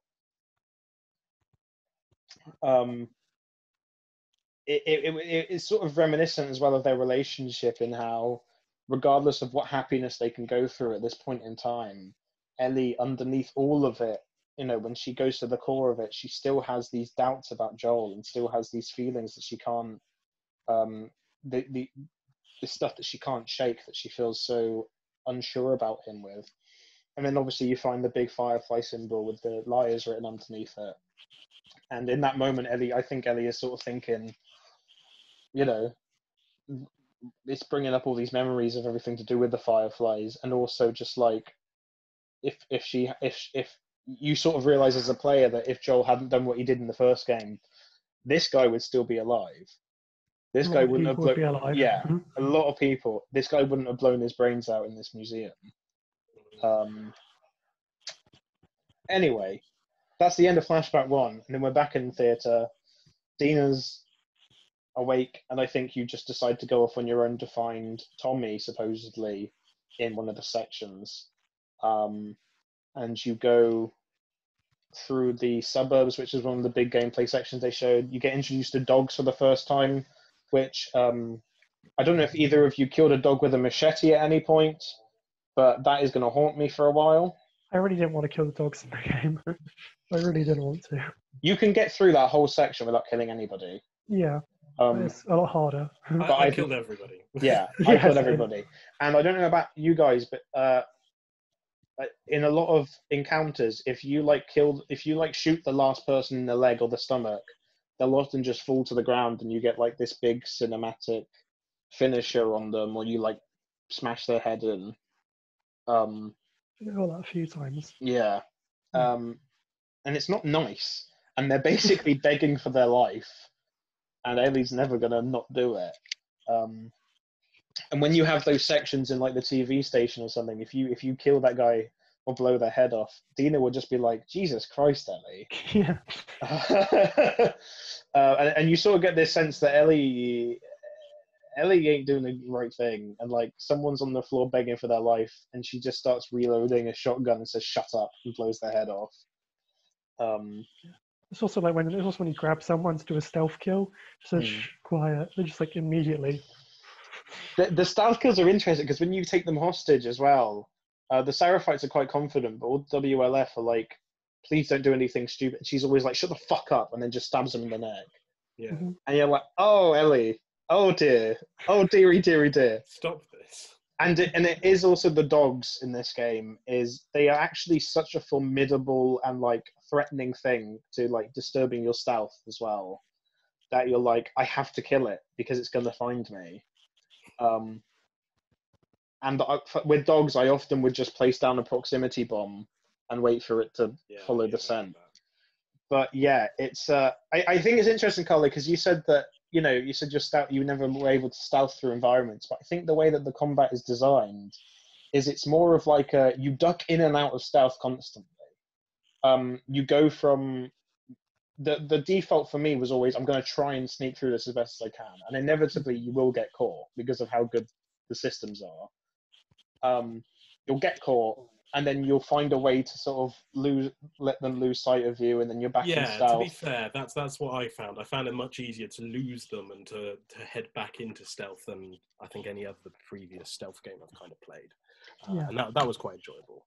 Yeah, and it feels more realistic in that sense of like, there's not two states of they don't know you're there, or everyone knows where you are exactly. It's like a bit wishy-washy. Yeah. It makes everyone feel a bit more human, where they don't necessarily know where you are. But you get through this whole section, and then you drop down. And at this point, I was like, wait, this is the cutscene where Joel turns up. This is the cutscene in the trailer where Joel puts his hand over your mouth and says, you think I'd let you do this on your own? And I was like, is it going to be Tommy? They're going to swap it out with Tommy, aren't they? And then it was Jesse. And it was one of these big moments of like, oh wow, I really don't know where this game is going, because they've clearly just been lying in all of their marketing, and I don't have a problem with that at all, because I think it preserves the actual context of the story. But having Jesse turn up like that and having it actually make sense of like, why the fuck are you here? This is not a place for you to be. And then you get a more Uncharted-esque action sequence with him where you're driving away in the car and shooting people chasing you. I think this game definitely ups the action from the first game. Yeah, I think it's probably like, I think it's probably got about the same amount of scripted events as the first game, because it's spread out over like probably like an extra like 5-10 hours longer than the first game. Yeah, it feels like they're more sparsed out and like. But also, those scripted moments are often a bit more cinematic or a bit more dynamic, and like you're moving through an environment and stuff. Yeah. Like a car chase scene. So anyway, you find Jesse, you go back to the theatre with him, and then I think it's here when you get the flashback with Joel and Ellie in the hotel. That's it right here. You start off with Tommy. Yeah. Yeah. Which is another great tutorial teaching you how to use sniper rifles and like the marksman, sights on the rifles. And then you have this very long sequence of Joel and Ellie going through this hotel, and some very close calls and some great conversations. And one of the moments that stuck out to me is, Ellie gets grabbed by the clicker, the bloater, which let's just take a moment to acknowledge how fucking grotesque the infected design in this game is. Yeah, awful and disgusting. I've spent so much time in the model viewer just looking at the bloater. because it's got like fleshy, hairy fungus, and it's disgusting. And also with the shamblers, which we haven't even mentioned, but like they've got a massive shit stain up their back. It's disgusting. But yeah, the bloater grabs Ellie, puts its fingers in her mouth, which is the famous killing scene Kill from rips the head the open. first game. And I'm like, oh fuck, I've lost. And then Joel comes out of fucking nowhere and starts slicing its arm off and kills it with just like brute force. Yeah. And you're like, wow, okay, Joel, calm down, bro. But also, it's a great showcase of what they've done with the bloaters in this game, where they become more of like a massive force of destruction rather than just a big, strong clicker. Because bloaters can smash through doors and walls, and nothing will stop them if they're trying to chase you. It's a good sequence, and then it ends with them finding these teenagers who tried to escape Jackson, and Ellie sort of confronting Joel about, why there wasn't a cure. And she's sort of angry that Joel took her out of the hospital before she could talk to any of them. And Joel, once again, probably makes the wrong decision of choosing to lie to her once again, lying to her about what actually happened. And he gives that good speech, which was implied in trailers to be later on in the game. But he says, you wish things were different, I wish things were different, but they ain't. What did you guys think of this hotel sequence where you were playing through it? Very reminiscent of the first game. Yeah. Like that, yeah. They did just kind of show all aspects of their relationship from the first game as continuing. And I thought this was probably the most safe that I felt during the game, just because I was with Joel again. And we were going through that whole, let's kill these clickers, see what we can find. Yeah. Yeah, no, it really did just feel like one little chapter from the first game. It was just such a short little thing, and that bloater fight. Because I remember when you get caught by him, like I visibly said, "Oh shit, I'm dead," and he hits when Joel comes in. Good bit, yeah. And that's good. Yeah. Thanks, Joel. That's all not. I think, and then I think the I think the day that follows this is Ellie hunting down Nora. Yeah. Or it's the same day, but she's left Dina and Jesse to stay, and she's going to go get Nora. Yeah, it goes to hospital. Yeah, that was it. Yeah. So this is the journey towards the hospital, which I don't remember too much about the journey of getting there, but the hospital section is quite short. But what's notable is the death of Nora, and you get the first Last of Us. Well, not the first, but you get a Last of Us style chase scene through this hospital. And you get this sense of Ellie just being just a beast of raw rage at this point, and also she's finally found someone who was literally holding her down whilst Joel was being killed, and you know that she doesn't feel any remorse for this person. She's chasing her down, and then Nora's basically like begging her, like, "Don't kill me. Also, we can't go down there because there's spores everywhere." And then Ellie jumps in with her, and Nora starts getting infected, and it's just horrible. It's like you're forcing someone to get infected, and you're going to kill them anyway and torture them. You get a great little section here where you get to use the clickers against the WLF again, and then you're walking down this red flashing hallway.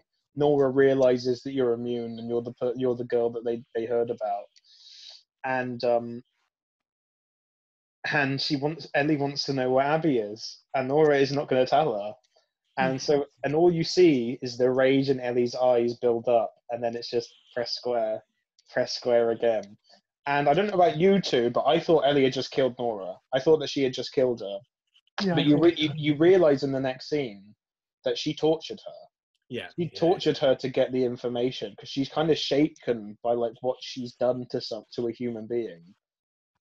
And you get this scene with her and Dina, and she's sort of recovering, and she's crying, and she's bruised and cut up. Do you guys have any thoughts about this section? I don't know, because there's that part where it makes you press square a few times, like to hit her with the bat, hit her with the metal pipe, and I really didn't want to press the button. Yeah.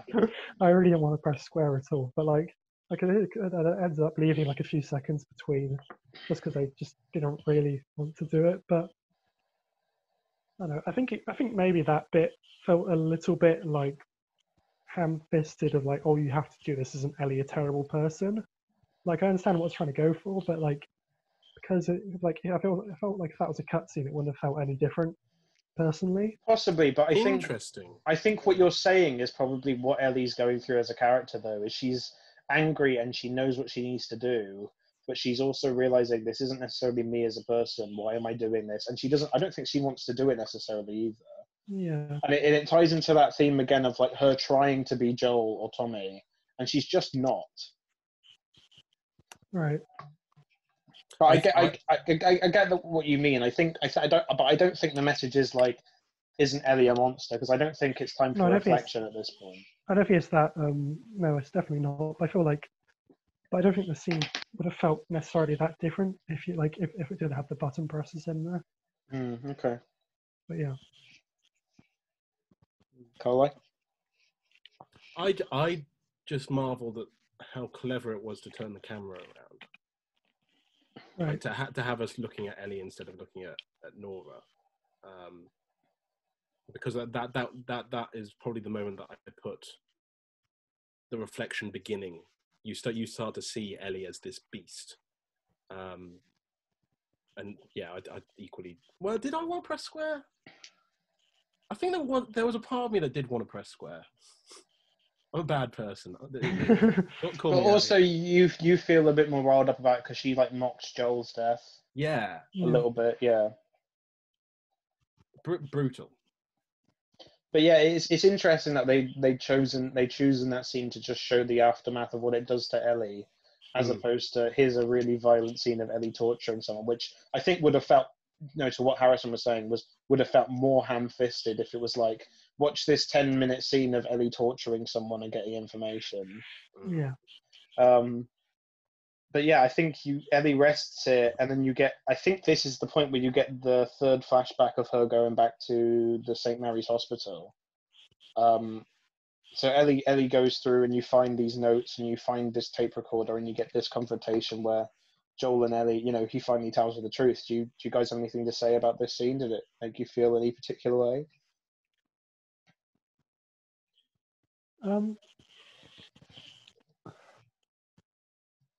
Maybe not. No, No. just thinking because that scene was a heavy one.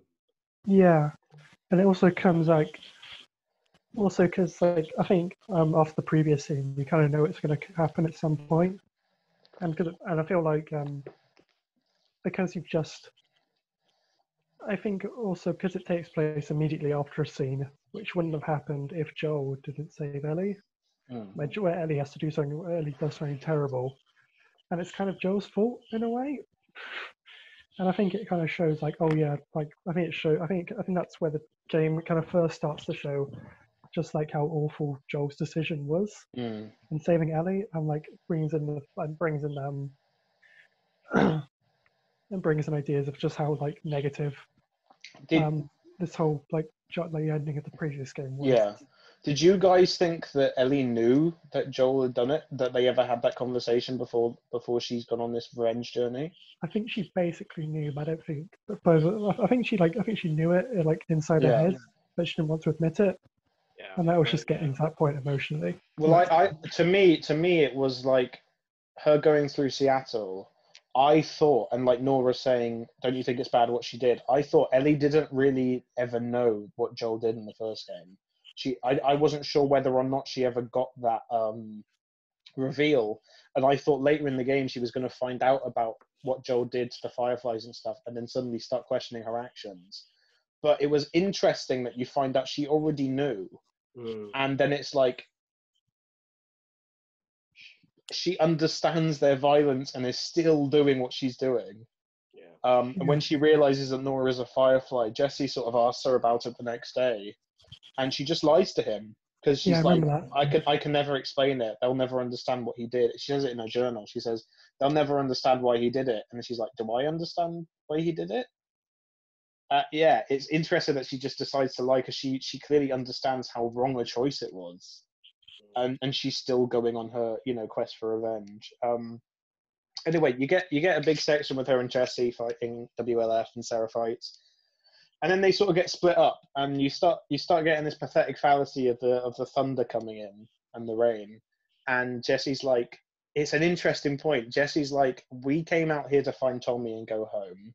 Tommy is this way, and Ellie is still justifying it to herself of like, no, if we go to the aquarium where Abby is, so I can kill Abby, then it'll work out. And you can tell that she doesn't actually care, or she's not making the right decision. She doesn't actually care about finding Tommy. She just wants to get her revenge at any excuse, and she's trying to find her way to still get it and still make the right choice, which she can't, because it's not the right choice to go. But you get an awesome sequence where you're doing the hide and seek sort of gameplay in and out of underwater in this, and then you steal this boat, and you have That's good. that was really cool. It's so And much also- fun to just ride it down the stream. And also how they did like exploration with the boat and stuff, and you can like go up that like dilapidated subway carriage and like go up into the skyscrapers I found on my second playthrough. There's like a boat. One of the places you can go on the boat is like it's like a broken subway carriage, and you can go up it and keep exploring, and there's stuff to find. I mean, it also gives you a vantage point to shoot. That bit, that bit was so cool. I really like that bit. I love the exploration of it. Yeah. I really good. Like, except use the rope swing, and then you like take out all of them from Yeah. like several meters up. It's really Yeah, good. yeah. And then obviously she sees the aquarium in the distance, and thunder. And before this, you go to the arcade, which is a cool little sequence of like she's going through, and then you see the arcade game from Left Behind. You see Angel Knives, yeah.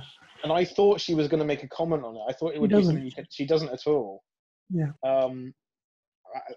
Naughty Dog must have known that people would have tried to have interacted with it, though. I feel like they would have. Yeah. I don't know why they didn't. Certainly. Even if it was just her looking at it and just like sighing or something, I don't know. Anyway, then you push through this thing, and then suddenly you're fighting another bloater. And another great sequence showing these bloaters being these like masses of destruction, where just smashing arcade cabinets and like breaking through walls and stuff, trying to claw at you and kill you. But then you go on the boat, you're going towards the aquarium. The storm is pretty bad. The waves are pretty bad. Ellie's in the water. You have to swim as her getting hit by waves and nearly drowning, and then getting onto the aquarium docks. And you sort of see the state of Ellie and the world around her, and you're like, this isn't good. Everything has kind of gone very bad right now, Ellie. And she doesn't have Jesse anymore. She's chosen revenge over trying to save Tommy as the priority. And you go in, and you stab the fucking dog. Alice! Alice! And it's one of those things where I didn't realise until later on that it was Alice. And I was like, oh no, I stabbed the shit out of this dog, bro. It came to me just before you got back to the aquarium. And I was like, fuck, that dog is the dog. That dog is the one I killed. Yeah. And you're playing fetch with it and stuff. Yeah, yeah. And then you go through, and there's a scuffle. And yeah, this is what we're talking about, where Ellie tries to be Joel. She tries to do the whole mark out on the map thing, and if you're wrong, you better say the same thing. She tries to do it, but she's not really in control of the situation. And then, boom, she shot Owen, which at this point doesn't mean much to us as a player. Yeah. But Owen's dead. And then she fucking stabs a pregnant woman in the throat. And it's a bit of a grim moment. But even at this point, I think that what makes these moments special is like, you can understand these things aren't necessarily exactly right, but you as a player, I don't think necessarily feel completely wrong about what you've done, because it's like, well, they got in my way, they tried to fight back, they were part of the crew, they deserve to die, kind of thing. Or like, well, I know Mel was pregnant, but she was trying to stab me, kind of thing. Yeah. Then Tommy finds you, and you all go back to the theatre, and you do a bit of reflecting with Jesse, and Ellie is clearly upset that Abby is still alive, but she's going to have to just accept it. And then you start hearing a scuffle, and you're like, what the fuck is that? Boom, Jesse's dead. Yeah. Bang, bang, bang. Which is another. That Go on, didn't really Harry. faze me that much. I don't really mind Jesse. I didn't care for him that much. Not that much, but I think it made a statement a little bit about what to expect in terms of characters can just die at any point, Yeah. and it won't be ceremonious, and it won't be like a big moment. They'll just die. Yeah, I guess, yeah. And then boom, Abby's there, angry, pissed off, muscly. Yeah. And then you suddenly transition to a flashback as young Abby with her dad. Now, Carla, you messaged me at this point. What were your thoughts at this I point? think my literal words to you were, no, I'm out. I don't want to play as Ellie. No. It was I don't want to play as this fucking bitch. Yeah. And I was just like, this is such a clever way to use a game form narrative to get someone to experience what I experienced in that moment. Because, as I said earlier, BLM's on my mind. If you're a racist and you hate a black person, you're not, and you don't understand that black person. You don't understand where they've come from, their upbringing, what actions they've done, and what's led them to those decisions. And because you don't understand all of that, it's easy to hate someone. It's easy to say, no, I hate you for this reason. And so, in the same vein, I didn't want to play as Abby. I didn't want to justify her actions because it was easy to hate her up to that point. And as soon as you start playing through her, it's like, oh, for God's sake, I understand why you did this. I get it. Don't necessarily like it, but I get it. And you have to sympathize. So yeah, I instantly had a reaction of like, I don't want to do this. Well, yeah, we'll get onto that in a second. But you just think, oh, I'm just playing as Abby in a flashback, maybe. And then you keep going, and I didn't necessarily feel a strong sense of connection with Abby and her dad or Abby and Owen. But what you do start to understand is just what Joel took away from her.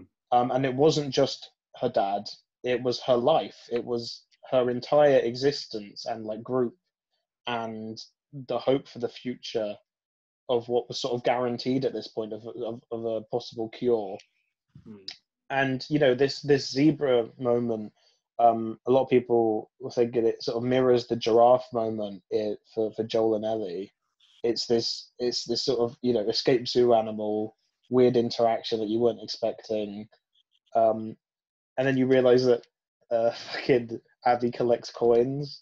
Yeah. Oh, that was another point. I was like, no, don't fucking humanize the bitch. I don't care. I don't want to collect these damn coins. But then you go on, and then it pops up saying Seattle Day 1. And you sort of realize, oh shit, I'm going to play through all of this again from the other perspective. What were you thinking at this point? Were you excited? Were you interested? Or I was like, at first, like, I still wasn't entirely on board with the idea of playing as Abby. Like, from an emotional point, I don't really like her that much. And the only thing, like, the biggest thing she'd done by this point was kill Joel. Yeah. And you can't quite rationalize that in your head yet. And you don't know, like, and it's like, I feel like you probably know that a lot of people who you killed in Ellie's bits, you're probably going to meet in Abby's, which you immediately get. And I wasn't quite on board. I wasn't sure how to feel about it. But I feel like by Seattle Day 2, I was like completely on board with her, like emotionally from that point. But yeah.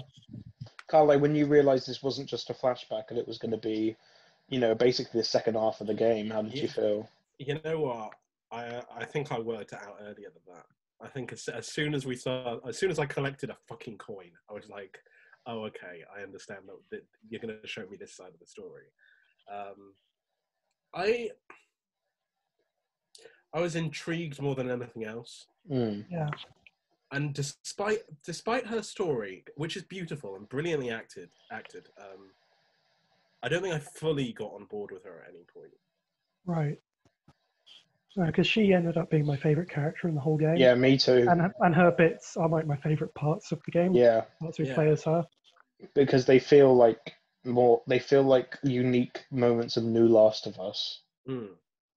I see that. I do think she's a brilliant character, and I do think that the story that they put her through is well worth it. But I don't know. There was some sort of dissonance between me and her throughout the entire game. And then you start with interacting with Manny, who was this guy who literally spat on Joel's body. Yeah. And at no point was I like, oh god, I don't want to do this. I think I was so accepting of whatever story Naughty Dog wanted to give. Yeah. I didn't really mind. And I was like, I was actually just happy. I was like, I had an idea of how much content was left. And it was a huge amount. You know, because when you get to that theater level, you start thinking, am I close to the end of the game? Yeah. And it was so much more yet to see. And that first day of Seattle is basically just going about WLF movements, and they have these conversations about justifying why the Seraphites are evil, but the Fireflies weren't.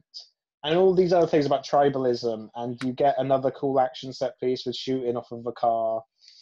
And you hang out with Mel and Manny a little bit, and you sort of start to understand them as characters. And then you realize that Owen is in trouble because he's supposedly shot another member of the WLF. You also, I don't know if you found this, there's an optional conversation with PS Vita girl playing Hotline. Oh yeah, I found that. Yeah.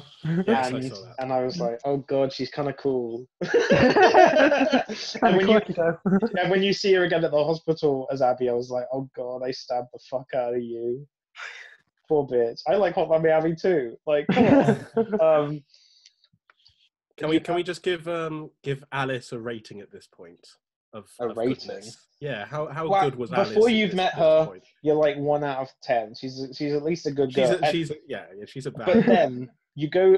Also, I don't know about you guys. I was actually stunned by the stadium as like a visual thing. Yeah, when you first get into that stadium, you realise this is the perfect place for someone to create a settlement, and they've kind of built a life around this place. But what was also stunning to me is the amount of unique animations they have, people like farming and like cutting meat and all this other stuff, which you just walk through and you never really see. And it's such a visual spectacle and such an interesting environment. And also you start to sort of see the parallels between this place and Jackson. Yeah. And they are one in the same. And before this point, you see the WLF as like, I don't know about you, but you see them as kind of like a really aggressive, evil group. And then you sort of realize they're just doing the same thing that we did. They're just because it's before that point, you just kind of see them as like a militant, like militia group. You don't really see any of the humanity there. Yeah. I think Abby's bit does a lot to establish that really well. Yeah. And then you see that Manny is kind of like this ladies' man who's constantly fricking people. And also, Abby loves books. She loves books.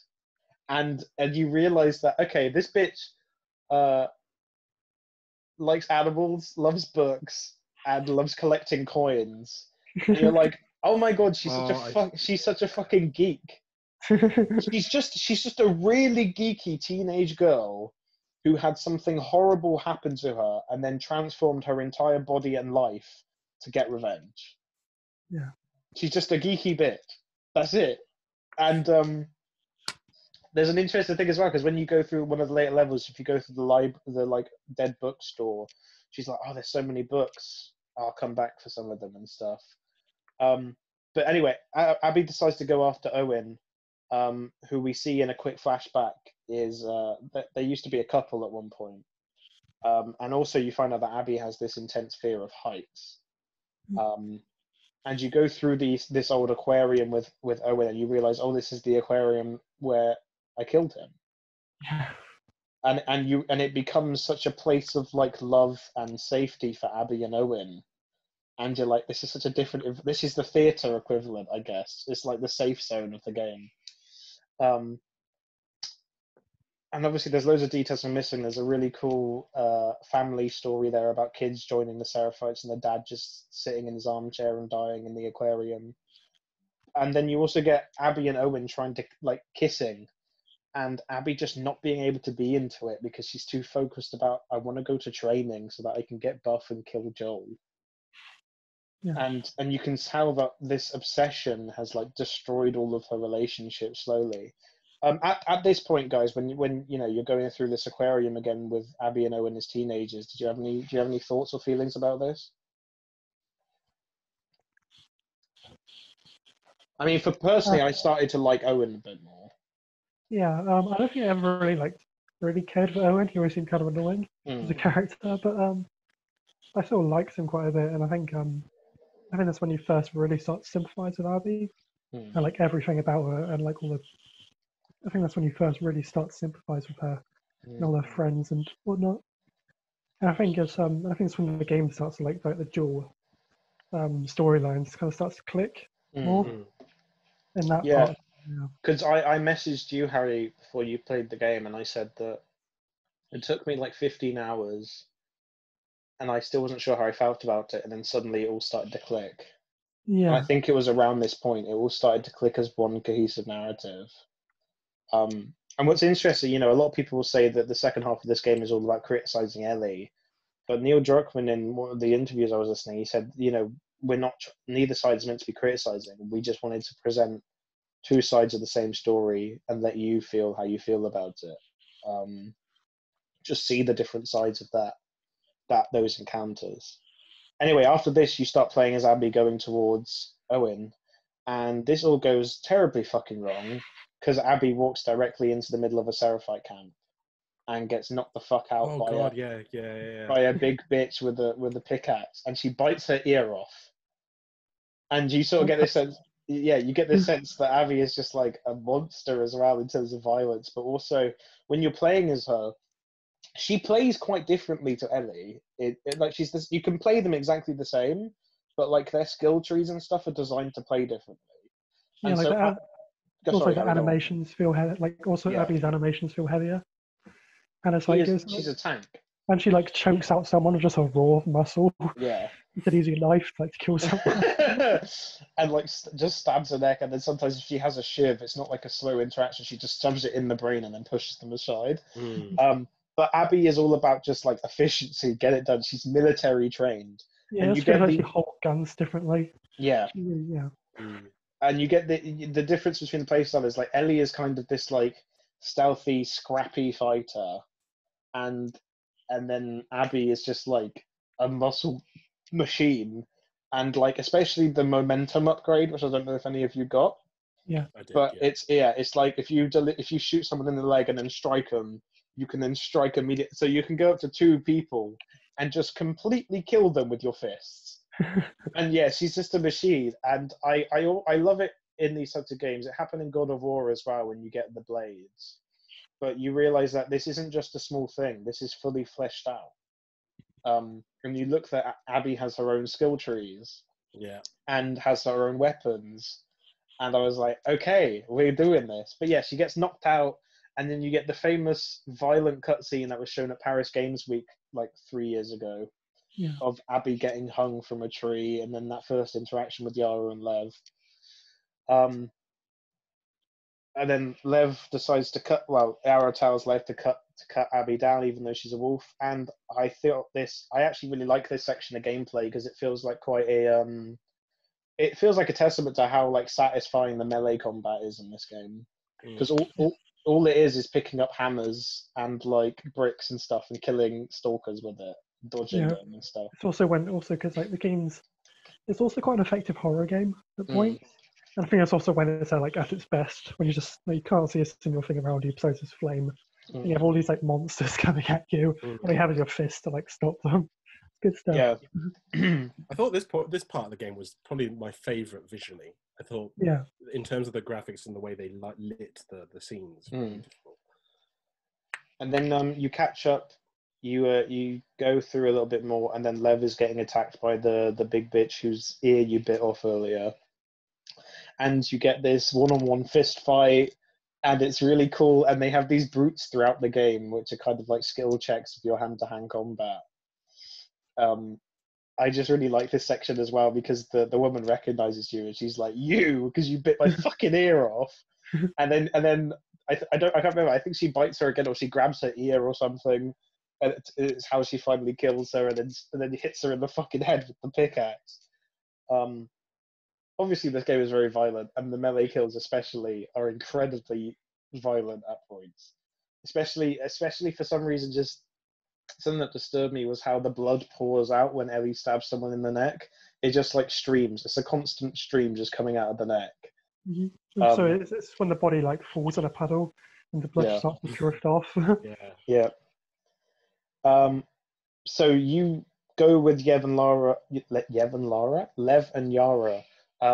Yara has had her left arm smashed in, and is clearly struggling with it. You escape to this sort of like abandoned, I think it's a caravan park or like office buildings or something. And Abby helps her to set the arm, but then carries on her way to go find Owen at the aquarium. This is as far as I've played up to. This moment is as far as I've played up to in my New Game Plus. All So right. I haven't quite finished, so it's not quite as sharp for me, but I've still got my notes. Then you meet Owen at the aquarium again, and this is where you have the quite explicit sex scene. I mean, I would say it's like, I mean, it doesn't show that they're like they. No, but I don't know if I've ever seen. anything. I don't know if I've ever heard flesh slapping in a video game before. All right. Yeah, Okay. I wasn't the greatest fan of that. That kind of took me out of it for a second, to be honest. Yeah, I guess. I mean, it's like an okay scene. It didn't take me out of it at all, but I mean, yeah, in terms of like video game sex scenes usually go, it's like Shakespeare. So yeah. you ever seen this sex scene in Heavy Rain where like Ethan Mars is just worried about his son being dead, and she's like, "But frick me," and then they just start making out awkwardly, and then oh, it's awful. or it's just those scenes of Ride to Hell where they're like still wearing like full clothes and they're dry humping. That's a good one. But yeah, then I think Abby gets a quick flashback to the night where she found her dad's body, and then she's like reminded of like Lev and Yara, and she sees them like strung up in her dream. And I think this was the moment where I clicked with Abby, because she starts to become the role of the protector, and she starts to become Joel essentially. She starts to become a more human person again by finding it through her companions, and also she feels guilt and like a sense of she needs to look after these people who saved her, and also like this other idea in the game, which is, you know, if a hateful act begets another hateful act, but also like selfless acts and kindness can also reciprocate more kindness. And so she goes back to Lev and Yara to look after them, and then looks at Yara's arm and realizes it's completely fucking shattered. And then takes her to Mel, who is, they're not too happy about it, but Mel is like, we need all these supplies. And throughout all of these moments, you realize that Owen kind of hasn't ever agreed with the WLF.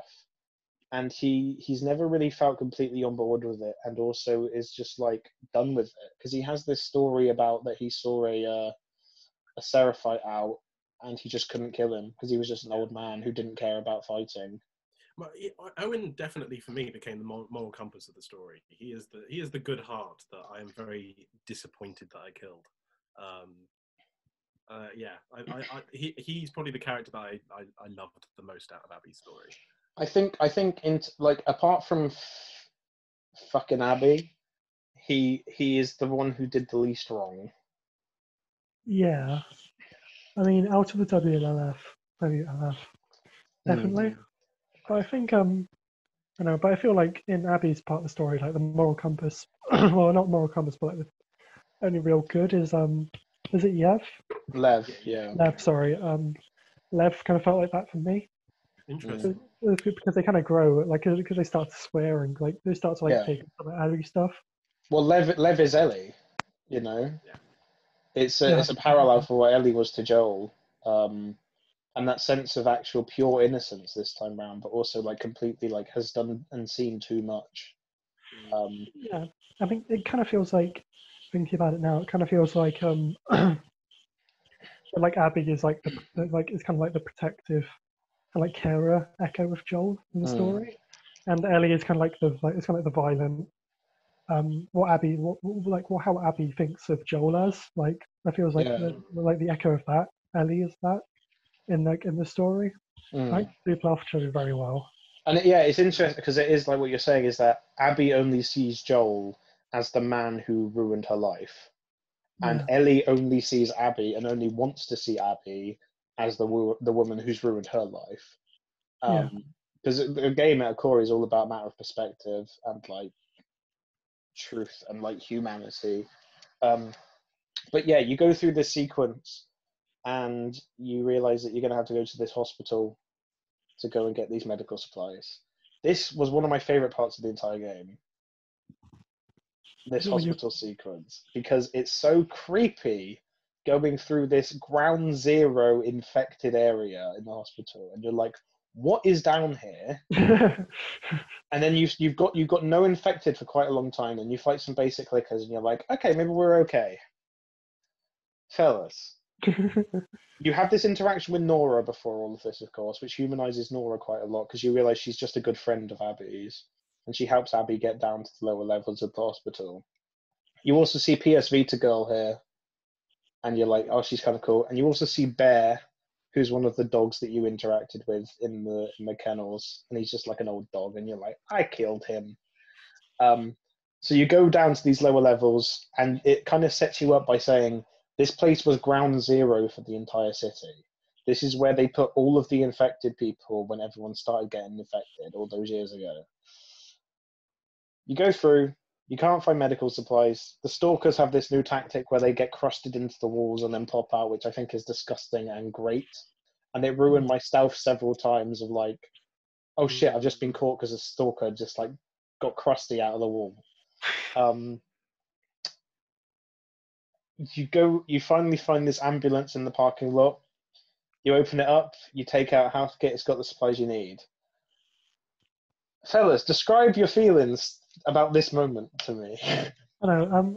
I think I accidentally kind of ruined it for myself, because if you go up to one of the doors that you can't go through and you just listen, you can actually see the outline of it. Oh right, okay. Oh really? So I actually saw like the outline for it, like a bit before. Yeah, so it's just so disgusting. It's kind of like hair. It's horrific. Carl, like, what did you feel? Because for me, absolutely gross. Sorry, I thought you were saying. For me, I thought it was a bloater.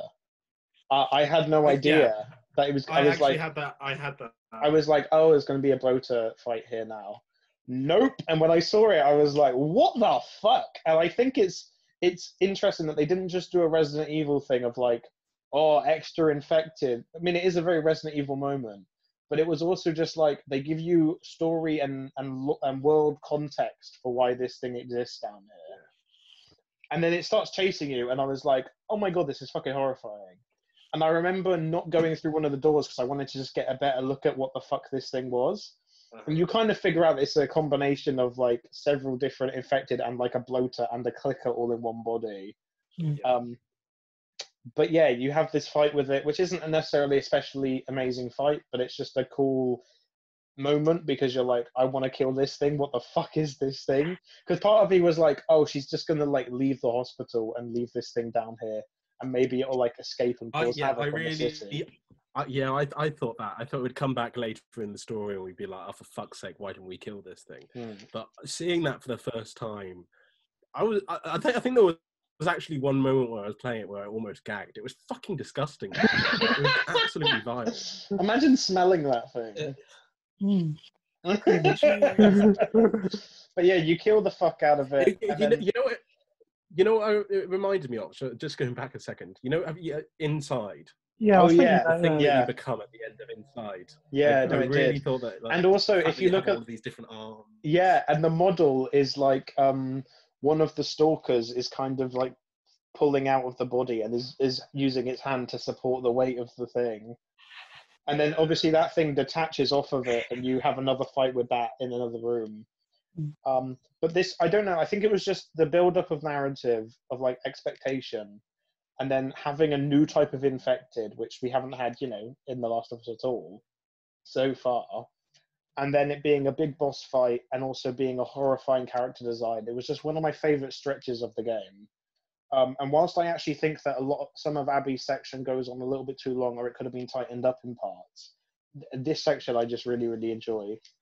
And we shouldn't forget that also you have this big moment before this where Abby and Lev go through the skyscrapers and Abby has to sort of confront her fear of heights, which also does a really good job of humanizing her, in my opinion.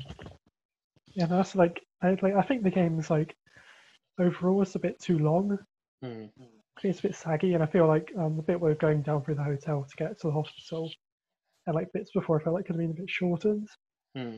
But actually like climbing through like the going over the construction stuff is really effective and scary and good. And I think it was one of those moments as well that when you fall off the thing and into the swimming pool, and Lev starts saying things like cold instead of cool and stuff. I was like, oh fuck, I like this story. Mm. I like these characters. I'm invested. Like, I'm like, oh shit, I like Abby. Yeah. And also, I just think there's a I like the differences in Ali and Abby's loadout as well. And Abby gets this crossbow as well, which feels like a more sensible tool for this world. And I like also, the just crossbow. I really like how it works. And also this this old hunting pistol, which is like the most powerful thing in the game. But it's just really cool. It's just a really cool arsenal, and then you get flamethrower later on. But yeah, this is day 2 of Abby's story, and then Yara gets her arm cut off, and throughout this day you notice that Lev keeps talking about shaving his hair off, and talking about these Seraphites are calling him by dead name, whatever, and you start to realize, oh, Lev is a trans character, and honestly, I don't know why people just think the inclusion of a trans character makes a game SJW garbage, because Lev's character is so much more than the fact that he is trans. And also, it's so not his defining thing, but also is so critical to his narrative in the game. Yeah, it ties into the character. It makes sense. It makes a lot of sense for the character. Yeah. Yeah. And Yara sort of explains it to you a little bit, but they don't dwell on it too much. And like it's not analyzed and like some political statement. It is just a character trait. It's just part of Lev's character. I honestly, I have so much respect for Naughty Dog in terms of what they do with diversity, and how much they take it seriously to just have those characters there and living, rather than making a point about them or trying to bring them for any particular reason. They're just there. I love that. I love that from that company. I think it's something that Neil Druckmann was saying in some interviews, is that it's not necessarily about forced diversity for them. It's more about by having more diverse sets of characters, you end up with more interesting stories. Yeah. And more interesting narratives. And I think, I don't look at this game as being a paragon of diversity, but it does a lot in that terms of how many different characters and ethnicities and backgrounds. And it does create a more richer world and a more interesting characters in the end. It was more real. As opposed to just seeing more Joels and Ellies. I don't know that I needed another rough Texan guy somewhere in this game. Yeah. So then, at this point, Lev sneaks off to go to the island, because they've all decided they're going to go take Owen wants to leave the WLF. Basically, Abby is on board. Mel doesn't want her there because she hates Abby for what she did to Joel. She thinks she's a horrible human being for what she did back in Jackson. And then, Lev has gone off to this island, and they're all convinced that they're going to take this boat to Santa Barbara. And Abby has decided that she's going to have to stay back because Mel doesn't want her there. You go to this island, which at this point is clearly when Abby breaks into Ellie breaks into the aquarium and kills Owen and Mel.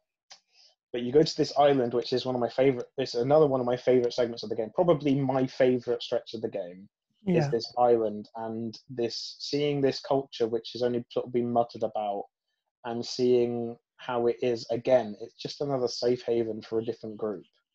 It's just a different way of living. And I think it's interesting as well that it's like one of the enemy groups is just like an evil group of Amish people. What did you guys think about this section, leading up to finding Lev? I think it's just like, I think because so much of the game is like old, it's like old buildings at least like 20 plus years old. Yeah. Or like concrete and metal and steel you're just like running through. Mm. I think it's a massive change of pace to almost go back to like medieval times. of like because everything's just wood and everything's like still new and more sustainable. Mm. And it's like yeah, if like it's also like just shows like how different like although like Jackson and the stadium are quite similar, also shows like different civilizations like can exist that aren't just that as well outside of yeah. I just love that they kind of brought in a group of people that had decided to go back to not caveman era, but pre-modern man sort of thing, and ditch the old world. Because I think there would be groups of people that decide to do that and decide that this isn't working. Let's do something different and see what we can build from this. So I loved investigating the island in that respect. And then I just thought this whole section was a brilliant kind of allegory for what's going on in the world at the moment. Like the amount of division that there are between groups, and seeing it kind of play out in front of you and being on the outside of that. But yeah, I thought that was a really good kind of commentary on it all. I think it's interesting with the Seraphite group as well, and with Lev as a character. Go back to sort of diversity points, is that it's not a simple, religion bad, because Lev is still quite a deeply religious character throughout the game. He doesn't renounce that faith, and also like it's shown that the religion itself isn't bad. These beliefs aren't bad. It's just the way they're enforced and people twisting those words and scriptures and stuff to fit their own needs, which is something that happens in religion all the time. Yeah. So you go through this section and then you find Lev, and he has royally killed his fucking mum.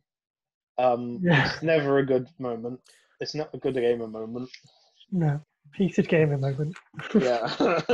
she tried to stop him from playing Minecraft, and he was not about that. So he kills his mum, but he was defending himself. And then you sneak off a little. Also, there's this sequence where you're sneaking through like a cornfield or like plantation stuff, which was great because all you've got to light the way is little flames, and you can sort of see where people are. And then you come out of the crops to grab someone and then snap their fucking neck and move through. I thought it just sticks in my mind imagery wise as like a really fun moment. Then you try and escape a little bit with Abby and Lev and Yara, and then boom, Yara gets fucking shot by a WLF member, and Abby knocks the fuck out of him. Yeah. Then suddenly Isaac turns up, who we've met before, who is a guy who was in a lot of films and Westworld. I recognise him from somewhere. I recognise the voice. I'm going to give him a quick look up to see what he was in Source Code. He was in Shaft. He was in Westworld. He's in a lot of things. Westworld. Oh, yeah. Anyways, Also, interesting fact, Carlo, if you've seen Westworld, is Hallie Gross, who was basically equal writer with Neil Druckmann on this game, was a lead writer on Westworld. And so quite a few, yeah. Oh, it's Jeffrey Wright. Yeah. I didn't realise it was Jeffrey Wright. Oh, sick! I love Jeffrey Wright. Yeah. He's playing Commissioner Gordon. Yes, he is in the new Batman movie. Yeah, he's great. I love Jeffrey Wright. That's Jeffrey Wright as Isaac. All right, I didn't realise that. Okay. Yeah, because the face is obviously different in the game, so I was like, I can't quite recognise his voice. Yeah. But there you go. Brilliant. I didn't so that happens, and then Isaac comes out of nowhere, and Abby is sort of protecting Lev and is saying, don't, and he's saying, move out the way, Abby, and Abby's like, I'm not going to move. And then I'm pretty sure it's safe to assume Isaac dies in this moment because Yara grabs a pistol off the ground and shoots him, meaning that Yara wasn't dead. And then all of these WLF members just empty their magazines on her on the floor. And you jump through this building with Lev, and Lev kind of says to you, with blood on his hands, he's like, your people did that, your people killed her. And Abby turns to him and is like, no, you're my people. Because she's clearly done with the WLF. She realizes how ridiculous it was, and also just preying on her anger this whole time, preying on her anger for revenge that they've turned her into a soldier, they've turned her into a militant person. And then you get to the moment which I was waiting for the whole game, where you start fighting the WLF members as Abby, And it's kind of nasty because they always react to you being Abby. They always say it's Abby. She's siding with the Seraphites, or like every WLF member you interact with or grab in a chokehold has an interaction with Abby. Yeah, and then this also leads into the section we were talking about where you're sneaking through the grass, or you can choose to engage in the combat with Lev to get out of this island. Which this stretch of the game I already said is one of my favorite parts of the game, but it's also just the visuals of this sort of like idyllic, kind of beautiful village and island being burnt to the ground, and constant firefights, and just caught in the middle of that. It feels a lot like a commentary on just the violence in the game and also just tribalism in general. And it was just weird crawling through the grass and choosing not to engage in the fight. It was like, this is so fucking pointless. Yeah. What are they fighting over? Just people going to die for no reason. Yeah. Yeah. And you still have to kill a few people there, but for the majority of it, you can just sneak through the grass and sneak out the other side. And then you get this awesome fight against another brute guy while the village is burning down around you. Abby loses all of her guns and supplies, and at this point I was like, oh, this is what they've been training me for with the dodge and punch mechanic. This is what they've been training me for, so I could do this boss fight without a tutorial. And so you're dodging this guy and you beat the shit out of him, and then Abby like cuts a side in his fucking face. And he's still going. And he's just like groaning the rest of the game, the rest of the fight, sorry. And then he just takes so much beating and you think he's dead, and then you go to strike him and he grabs you again and pushes you off the side. And the way you finally finish him off is she grabs his fucking jaw and you're like, oh god, no. This jaw that she's just ripped open, and then pulls the arrow out of his body and stabs him to fucking death with it. It's nasty. It's a great little encounter. Yeah, it's one of the best parts of the game. That was the most horrifying part of the game. I was disgusted. Jesus Christ. that guy is dead. Like he's dead. He's extra dead. And then you make your way to the boat with Lev, and supposedly all is good. Something I found out that was interesting in the concept art of the game is a lot of the Abbey sections. Ellie was originally meant to be there as well. Like Ellie was meant to be on the island for some other reason in the original scripts and stuff. Right. Because apparently in the original version of the story, each of their stories was 5 days long, as opposed to 3. But I feel like if the game was any longer, it probably would not have hit. No, I don't think it would have dragged longer. Yeah. But you get back to the aquarium. Supposedly everything's good. Boom, Owen's dead. Abby is not happy. Finds Ellie's map that she accidentally dropped. You sneak in through that window in the theatre, which I thought was funny, because when I played that section as Ellie, I was like, that's really dumb. Anyone could just sneak in through the window. And then boom, you're sneaking in the window as Abby. Oh, and this section of the game is where I feel like it all starts to culminate, and it all starts to become the clearer picture of neither of these people are in the right. Neither of them deserves to die. And I hated this section of the game, but I also think it's brilliant. I hated it because I didn't want to do it. But you break in, you kill Jesse, Ellie gives herself up, then you shoot Tommy, supposedly killing him, but apparently just paralyzing him a little bit and blinding him. And then you have a boss fight with Ellie. Yeah. You have a David-style boss fight with Ellie, except I think it's a lot more well done in this one. Like, there's actually environments to go through, and like you can throw a bottle at her or distract her with noises and stuff. And she'll put down proximity bombs and things. More fleshed out for sure, yeah. Yeah. How did you guys feel when you realised, oh fuck, this is a boss fight against Ellie? I don't know, I was just like, I really don't want to hurt Ellie, like, at all. But I don't want to do this. Yeah, same. The whole time you're like sneaking up on her, you don't want to press the button. You don't want to, and like it's scary seeing how much of a killing machine she's become as well. It really, Yeah. seeing it from that perspective really makes you go, neither of these people should be doing this. Neither of these people are good people. Mm. And I think it's only through Abby's eyes that you'd see that. If you were playing as Ellie, you'd be like, yeah, I'm Ellie, let's go. But you also see how ruthless a killing machine Ellie is, and like how it must be when you're on the other side of her, you know, just being this violent thing. But I was also unsure of how this was going to play out, because it almost felt like this was the end of the game. Yeah. And it also was like, I'd also seen leaks that Ellie apparently died by Abby's hand. I thought she was going to die in this. Like, I was like, I read leaks saying that. Yeah. Can I just say the amount of times I got Abby's face shot with the shotgun was hilarious. And me on the ground, shot in the stomach, and then getting shot in the face by Ellie. Great, loved it. It was nasty. The death animations in this game are horrible. Yeah. Especially just running up to Ellie and then she like machetes you to death. But yeah, you play this fight out. It starts on the upper floors, and then Abby hits her so hard against the ground that they fall through into the basement of the theater. And it's kind of a creepy environment, and you're also just this sense of, I don't want to do this. I was like, just go home. Both of you just go home, because this is not going to end well. Anyway, you keep going, and then they make you mash X to beat the fuck out of Ellie, and you she snaps her arm, which was just, no, stop, and then beats her face in so much. And then the worst part about it was Dina coming in. Yeah.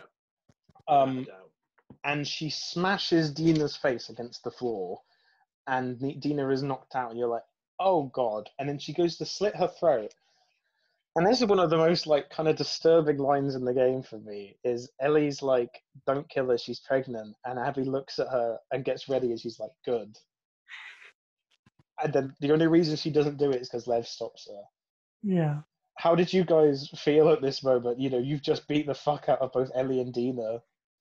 Despite it being so brutal and so horrible to watch, I really, really thought that her not killing Dina was going to be the small act of love that started the process of healing.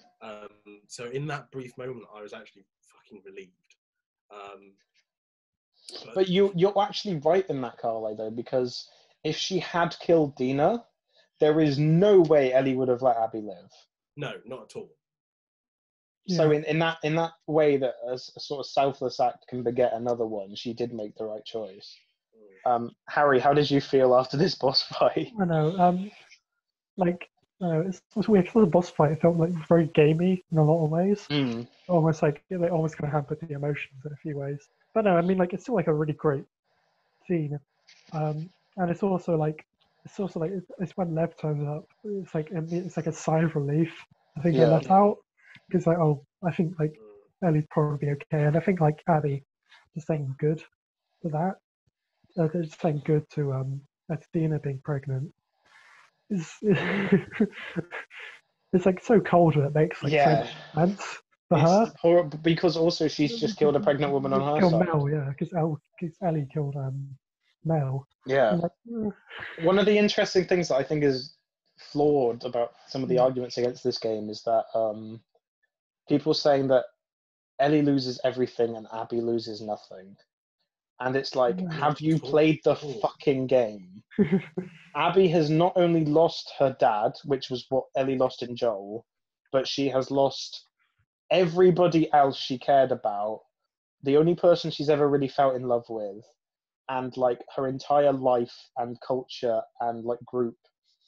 And now all she has left is Lev. Yeah. That is it. I don't understand how people can say that Abby lost nothing in this game. Yeah, I don't get that. But I think as well, you know, it's that same decision between Abby killing Dina out of anger and Ellie killing Abby at the end out of anger. It's by not doing that, you still get to hold on to a little bit of your humanity because you made the right choice in that moment. Yeah. And Abby walking off and saying, I don't ever want to see you again, it cuts to black. And honestly, part of me was like, our credit's going to start rolling right now. Our credit's going to start rolling right now. Is that it? Is they've made their statement, the game's over, that's it. Then you get the farm. Yeah, and I thought the game was going to end on the farm. Yeah. Yeah. How I was reminded so much of the ending of Uncharted 4. Yeah.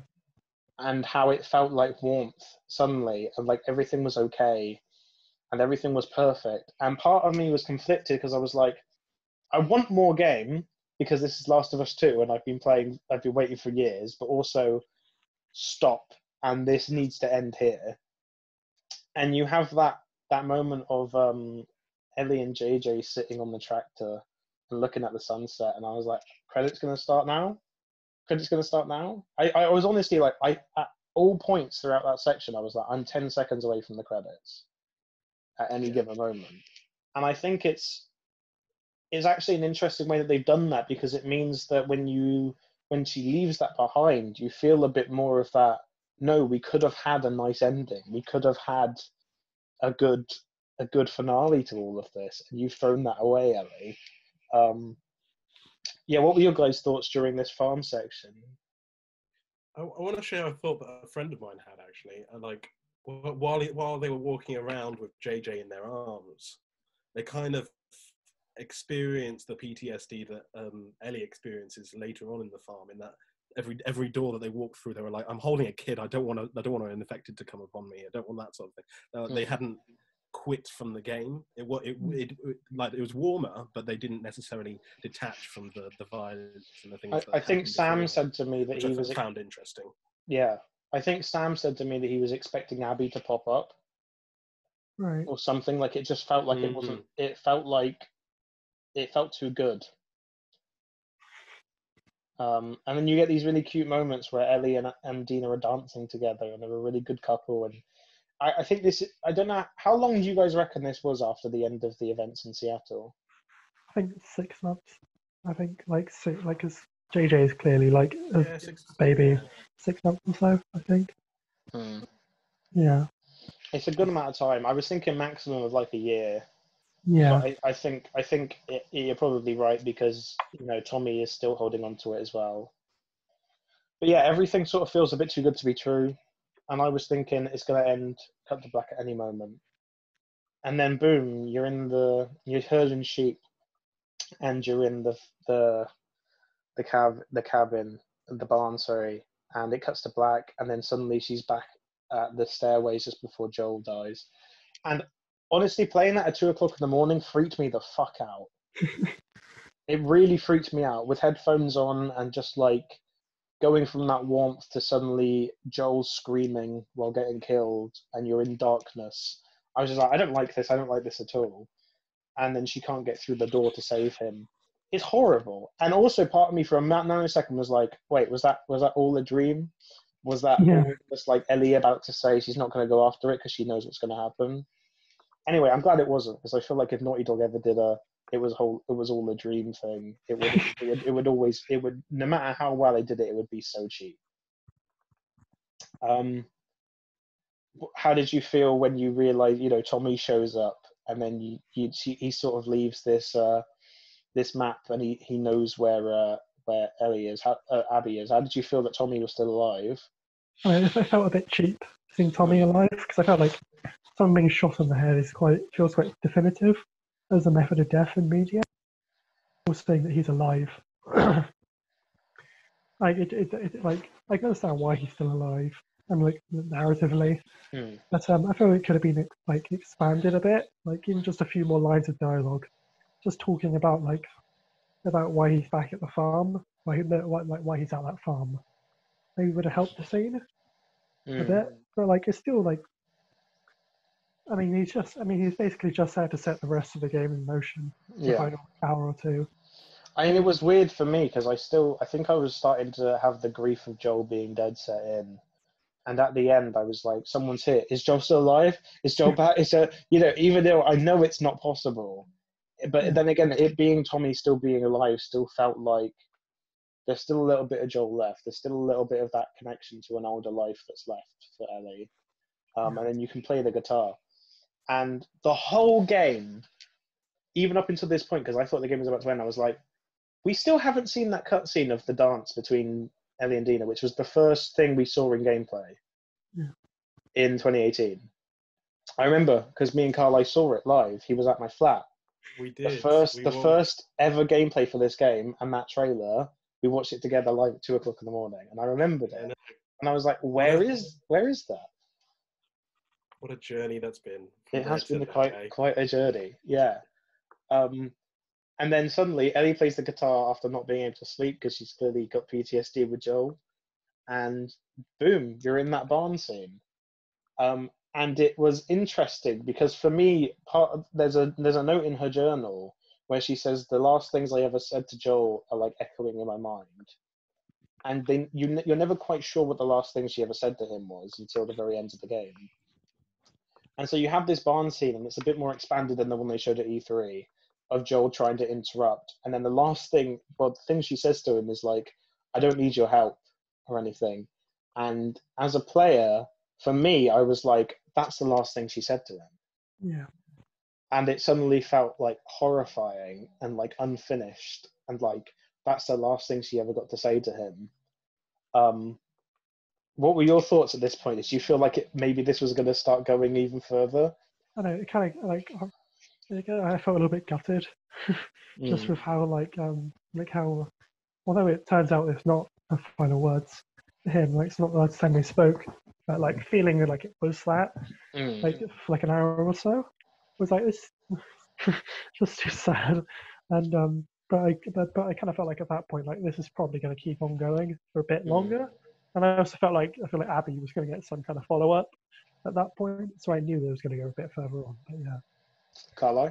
I was actually still really unsure because part of me thought that they would leave us with a very bitter taste in our mouth for the purposes of the themes of the story. Which I mean, they kind of did anyway. Well, yeah, they did. They did anyway, but like at this point, it would have been worse because you had the unfinished thing going on with Joel. You've got do I still go after Abby running on in your mind? You've got this PTSD. Life is shit. I mean, it's still shit at the end of the game, but life is abysmal. But the thing is, life is still good for her. Like she's got everything she's ever wanted, and the thing she's scared about most is being alone. And it's like, I know she's struggling with PTSD, but she just can't let go. Yeah. She just can't do it. Or she's also not willing to try and do it, or to try and forgive Abby. She just doesn't want to try. She wants to just. She thinks that killing Joel will just get rid of those memories. In the same way that Abby thought she thinks that killing Abby will get rid of those memories. In the same way that Abby thought that killing Joel would get rid of the memories of her dad dying, of seeing her dad's dead body. Anyway, Ellie can't sleep, gets up in the middle of the night, goes downstairs and starts packing. She's wearing Joel's jacket. Don't know if you noticed that. And she's packing up, ready to go, and Dina comes down. And at this point, I was like, I feel like this still might end here. I feel like the ending right here might be that Ellie decides not to go. And it's another one of those, like, okay moments from the first game. It's like you're just left in the middle of a conversation. And then she doesn't. And part of me was so excited because I was like, oh my God, how is this going to end? But another part of me was like, you have definitely made the wrong choice there, Ellie. Then we cut to Santa Barbara, Abby and Lev, and suddenly you're in control of Abby. What were you thinking at this point? You know, you're in control of Abby again in sunny California. I really didn't know where exactly it was going to go next. Yeah, and it's kind of like because I feel like the last bit was so emotionally intense. You're just kind of walking around this neighborhood in California for 10 minutes. It's almost relaxed. It's a palate cleanser, really. Yeah. And you find a few notes and things, and Carla, I think you and me had the exact same experience. In that I was playing through, I think it was from Abbey Day 2. I played through all of that up until the farm and it was late in the morning, and I was like, I'm just going to keep playing because I can feel I'm very close to the end. Then you get to the farm and you're like, okay, it's fine, it's going to end any second. And when it kept going, as soon as I got to Santa Barbara's Ellie, I was like, okay, I'm turning off for tonight because there's still more game to go.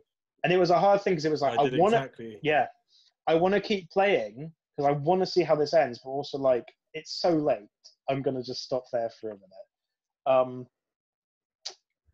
And then obviously Abby and Lev do find contact for the Fireflies in, what's it called? Clarinetta Island or something. Something like that, yeah. Oh, I sent it to Carla yesterday. Catalina Island is where they find the Firefly contact. And you're like, oh shit, there is hope for these characters. There is a group out there that they could supposedly go to as long as they're still there or whatever. And then as you come out, what I was expecting was a hit to come from Ellie. I was expecting Ellie to be right outside, and it was going to be Boom. And no, there's a whole new group of these rattlers, and you're like, what the fuck are these people about? Because they're like, well, don't kill her now. Like, we still need to use her. Yeah. And then that Boomer punches Lev. Yeah. Punches him right in the face, and his head knocked into the garage. That punch. But it was at that point I was like, okay, I really don't fucking know where this is going to end. Yeah. And that's why I stopped playing. And then you sort of assume control as Ellie. And I know this isn't that long after the events of Seattle, but for me, her being on the farm as like a mother and her being here, it felt like she was now a fully grown woman. Right. It to me, it felt like she was older. Like she was aged a lot by everything that happened in Seattle. She didn't seem like a teenager anymore. Interesting. Because I actually I agree with you in that sense. Like when she goes on the road to Santa Barbara, she is a woman at that point. But I thought throughout the rest of the game, up until the point on the farm, she'd gotten younger and younger for me, because she's more susceptible to her own emotions until the very end. I don't know. There's just something about that felt quite kind of childish to a certain degree. I get what you mean, know but what I mean? I think for me she felt older because it was like, I think she was getting more and more aware of how she knew she wasn't making the right choice. Yeah. She becomes more and more self-aware of that. She knows this is wrong, and she knows that she shouldn't have gone to Santa Barbara, but she just can't let it go. Yeah. So anyway, you get to Santa Barbara. I was blown away at this point, and it was at this point that the game sort of entered another echelon in my brain of like, I was liking it a lot until this point, and now it's blown me away with the scale of this story, and the scope of it as a whole, and how much effort they put into it, and how much dedication they put into making this story pay off. And then you get a submachine gun, which is epic, which is really, really good at New Game Plus. Just letting you know. And you start fighting these rattlers, and she gets ambushed, essentially. She gets ambushed and caught, or she gets stabbed in the fucking side. And another part of me, again, was like, it's going to end here. It's going to end here of like, she shouldn't have come in the first place. And then the rattler tries to let her down and then make the clicker bite her hand, and she manages to get out of it, and kill both of them. Did any of you figure out what the rattlers' deal was? Because to me it looked like they were keeping people as slaves, but I couldn't figure it out. Some kind of human slavery thing. I figured. Yeah. Because I was watching a podcast and someone said that they found a note that they were basically infecting people deliberately as like protection, which you find a few of in the camp. Yeah. And then they were using extra prisoners as food for the infected. All right. Because apparently there's a note somewhere in the resort, but that was their deal. It's like they had slaves, but it was also like they were making sure they always had people to keep as infected as guard. Yeah. Anyway, you make your way through. Ellie sort of stitches herself up a little bit. You're killing these rattlers, and she finds this image of the rattlers insignia, and she puts it in a notebook, and she sort of says, "Fireflies, hunters, all these other, like, fuck all of these groups." I think that's another part of the tribalism, is like, it's why I don't think there will ever be a need for a sequel to this game, because what else can you show us apart from in every part of this world, right? Ellie found like utopia, and there is nothing more out there. Maybe there's the Fireflies for Lev and Abby, but every part of this world, there's going to be infected.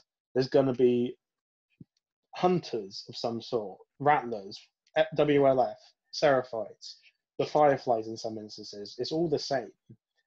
And all of that tribalism and all of that killing is so pointless. It was just another note from her notebook that I was like thinking about it again. But you play through and you go through the resort, and it's a very action-heavy segment, or at least a lot of killing is done by my playthrough of Ellie. Yeah. And you're not really thinking about these guys as enemies anymore. And I think that's sort of a testament as well to what Ellie's going through in this moment of like, she doesn't really care about them. She's just here to get through. She just wants to find Abby. At this point, none of it matters to her. And she frees the prisoners. And they say that Abby's hung up on the pillars. And again, I was like, where is this going? And then you see Abby. And what was your guys' initial reactions to seeing Abby hung up on this pillar? Cutting her down and letting her go. I was so ready for us to go off in those boats in different directions, but I knew that wasn't going to be the case, and that's what hurt me most. And I was just like, you're kind of waiting for the point where Ellie's like, okay, how are you going to do this? Like, what's happening here? And it just hurt me more and more. Like, I could feel tears welling up even as we make that walk to the beach, because I was like, no, don't fucking do it. There's no point. Just let it go. It hurt. Harry, what did you feel when you saw what has happened to Abby? Well, I mean, because it's also like saying like her muscles, because her muscles so present throughout so much the game, and when she's hung up, they're like still there, but like they're so much smaller. Like she feels so much like physically weaker. I didn't recognize her at first. She has a head shape. They've cut her hair off, and I was just like, oh fuck, she's been through so much. Yeah, she's clearly suffered enough. And you're walking towards the boats, and I also was thinking the same thing, Carly, that like she's gonna let them go, because clearly you can see that this is pointless. And then Ellie suddenly gets a flash of Joel's smashed head open on the floor, and she's like, we're gonna fight. And it's so pointless, because Abby is even being like nice to her. She's like saying, the boats are over here. It's not this. It's just like, I don't think we're gonna fight, right? Abby's just like, straight up, I'm not gonna do this. Yeah, and Ellie grabs her and throws her in the water, and she's like, I'm not gonna fight you. And then Ellie threatens Lev, of all people, and it's like, oh my god, Ellie is the villain in this scenario, man. There is nothing. I mean, there's no hero and villains in this game, but in this exact scenario, Ellie is definitely doing the most selfish, evil thing that she could possibly do, threatening Lev so that she can get a good fight out of Abby, because she doesn't just want to kill her; she wants to get a good fight out of her. Yeah, she wants to earn it. Yeah. And so you get the most. It's so weird for me, but it makes so much sense that I was so floored by this ending fight. And it's not like a technical masterpiece or anything, especially. It is just so much narrative build-up and so much context to what's happening. It's such a pointless, sad, angry, chaotic fight between two very bloody, hurt, upset women in the middle of the ocean. And also, I don't know, did you guys have a moment where you realized that those boats were the main menu screen? Yeah, I noticed that, yeah. I was like, oh, it's when you first go over the hill and you see it, you're like, oh, that's it, isn't it? Yeah, it's coming full circle, and it was like, this is the end. And I'd sort of seen online that people were complaining that Abby got to live, but I still wasn't sure whether or not Ellie was going. Obviously, before I played this, I still wasn't sure whether or not Ellie was going to live, or whether that was actually true, or what. So I'm playing this fight, and I'm like, stop, go home, stop this right now. And it's just, as soon as Ellie threatens Lev, Abby doesn't think twice. She's boom, back into combat, back into fighting, because you fucked with her. What did you guys think of this fight? Just so bloody, and like, because my mum walked up the stairs when I was doing it, and she said, that sounds violent. Just because I had the door open, quite loud. Just that sounds really violent, Harry. She's not wrong. Grunting, yeah, and just blood, and it's like constant, just stabbing. Yeah. Them. Carlo? I said to you that the game unfortunately glitched out a little bit at this point. Like at the edges of the combat zone, Abby would kind of merge into my body at points. But that aside, this. I just every single press of square, I just didn't want to do it. Just didn't want to do it, and I really do think it's a testament to their storytelling abilities to get me to that place before Ellie's got there. Well, I know. I think you're in the same place as she is. I don't think she thinks it's the right thing to do. No, She feels like she has to do it to live. But yeah, you have this fight and you're dodging attacks, and you slowly see Abby more bloody and stabbed in the arm, and like then you get rid of the knife, and it's just two people fighting with fists, completely drenched in blood and like crying and like screaming in pain. And yeah, Abby is just like sunburn and bleeding, and she stops blocking your attacks, and then you get her on the ground and you strike, and you're strangling her under the water. And I was like, oh, Lev's gonna save her, and I was like, nope, oh, he's not coming. And she's strangling Abby, and part of me was, I'm still not sure how I feel about this ending, because there's different. So I think this is the best ending and it makes the most sense. But part of me was just like, kill her then. Just kill her so that you'll be done with it. Like, because I can't, like, just kill her then, fine. But also, like, I don't want Abby to die. I don't want Abby to get hurt at all. I love Abby as a character. But it was like, fuck it then, just kill her.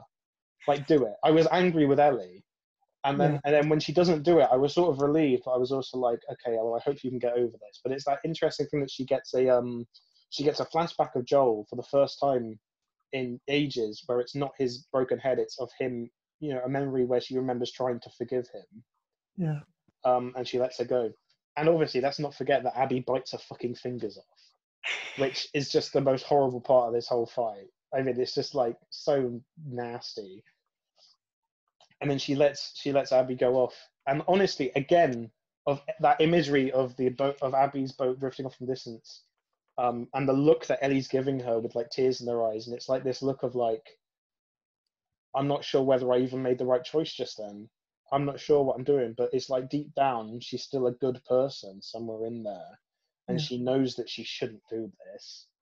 And also by doing that, she's able to hold on to it, like Abby did with Dina. She's able to hold on to a little bit of her humanity. I don't know about you guys, but as that boat's going away and you were seeing this imagery of Ellie against all this fog, I was like, it's going to cut to credits right now. I was thinking that, yeah. Yeah. I'm glad it didn't, though, because the next scene of the game, the thinking about it makes me tear up. I'm thinking about it too. Yeah. Because you go back to what the fuck is happening to me? I'm thinking about it. My voice is cracking up. You go back to the farmer's Ellie, and she's lost her fingers. Yeah. And you go into the house, and Dina is gone, and everything is gone. And you go upstairs, and she picks up the guitar that Joel gave her, and she can't play it. And it's this gameplay moment that you've been able to do the whole game through, and now she just can't physically do it. It doesn't work. And then it flashes back to Joel and her on the porch. I'm trying not to be hyperbolic, but one of the most beautiful scenes I think I've experienced in a video game. And just like, I can't think of another scene in life, in anything that I can just think about that almost makes you want to cry. I'm actually crying right now. Yeah. And they have a conversation, and they have a normal back and forth, and Joel talks about drinking coffee. And then Ellie sort of confronts him again about the Firefly thing, and she says, I don't know if I can ever forgive you, but I'd like to try. And that's sort of her way of saying, I love you. And Joel starts crying. Joel starts crying because he realizes that how much she loves him and how much hurt he's caused. But then he says that amazing line as well of if the Lord gave me another chance to change my choice, I'd do it all over again. Yeah, I think it also kind of changed, because I think playing the first game again, I realized, I was like, this is just a selfish action. But it's also like, it's like an action of love. Yeah. which I don't think I And he would never lose another daughter. How could he ever lose his daughter again? And if I ever were to lose you, I'd surely lose myself. And that's what happened with Joel, is he lost himself after losing Sarah, and he would have lost himself again, and his life would have been pointless without Ellie in it. Yeah. And for Ellie, it's the same thing. As she lost herself in this cycle of vengeance, she lost herself in her actions, and because she lost Joel. But yeah, he says that line of "I'd do it all over again," and I saw a beautiful. I hate that it was just a tweet, but I saw a tweet that was like, for me, the point was that Ellie wanted to have a meaningful death, but Joel wanted her to have a meaningful life. Yeah. Joel wanted her to live her life and to be alive, and it was like, for him, it didn't matter what he had to do to get there, because all that mattered was the girl was still alive. She's still here. And while I was playing it, I was sobbing, and I was doing a proper face, and I was like, oh God.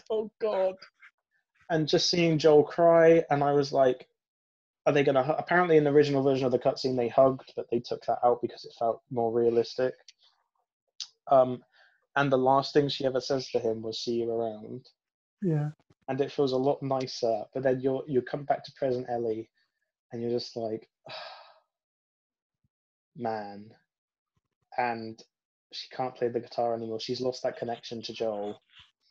And so rather than trying to reclaim it, rather than trying to take all of her stuff, which Dina has very clearly shoved all into that room to say, like, I'm gone. Yeah. I'm not taking this with me. Ellie just leaves it all. And at first I was incredibly depressed about this ending, because I was like, she's left with nothing, and she can't even connect with Joel anymore. But as I think about it more and more, it becomes more about, I don't know about your guys' interpretation, but more about her choosing to leave vengeance and choosing to leave Joel behind so that she can move on from it. Felt like that. I kind of think it definitely feels like that, and I'm hoping. Like, I don't know how likely it is. I kind of like to think Ellie does go back to Jackson and does live with Dina. But yeah. Well, I think as well as she's thinking about that idea of forgiveness, then maybe she's hoping that Dina will be able to forgive her in the same way. Apparently, in one of the original versions of the ending, Ellie picks up the soft toy off of the tractor again before it cuts to credits, implying that she does go back to Jackson. Right. But also, like, Ashley Johnson, who plays Ellie, says that she thinks that she just goes off to live on her own and just try and confront her demons and try and confront her fears for a bit. Carlo, what did you feel? I mean, I know how you felt, because you called me straight after you finished the game, and you were a fucking mess. I was a mess. I was in tears. I was sobbing. You were sobbing. I couldn't get a sentence out of you. Yeah, I've been thinking about it a lot. Yeah, I can't stop thinking about the ending. The past. I mean, when did I finish? I finished on Tuesday, so what, 4 or 5 days. I've just kind of been living in that moment to a certain extent. Like, I don't want to leave the world of The Last of Us. I don't want to leave Ellie on that note. And I hope to God that she goes and does something to reclaim some part of her life back. But I don't think she does. I do think she goes off and becomes a hermit, and she walked away with her humanity, though. She walked away with a little bit of it left, and she has been in such a dark place that now she needs to start heading towards light. And something that I don't think was actually implied by the creatives, but a point that someone brought up in a podcast I was listening to. They were saying that the two different sides of it is that Ellie is a moth, right? She has the moth on her arm and she has the moth on her guitar, and Abby is a firefly. So Abby is inherently full of light and can find it when she needs it, whereas Ellie will drift away from it, but will always try and come back to it as a moth. Like, will always gravitate towards trying to go back towards the good. Right. And that may just be reading too far into things, but I thought that was a nice little analogy. I think this game exceeded my expectations of what this game could be. because the reason I was excited was I was like, oh, cool, a really violent Naughty Dog game about revenge. And it gave me so much more than that. And I'm yeah. still holding on to it being possibly the best experience I've had from a piece of art.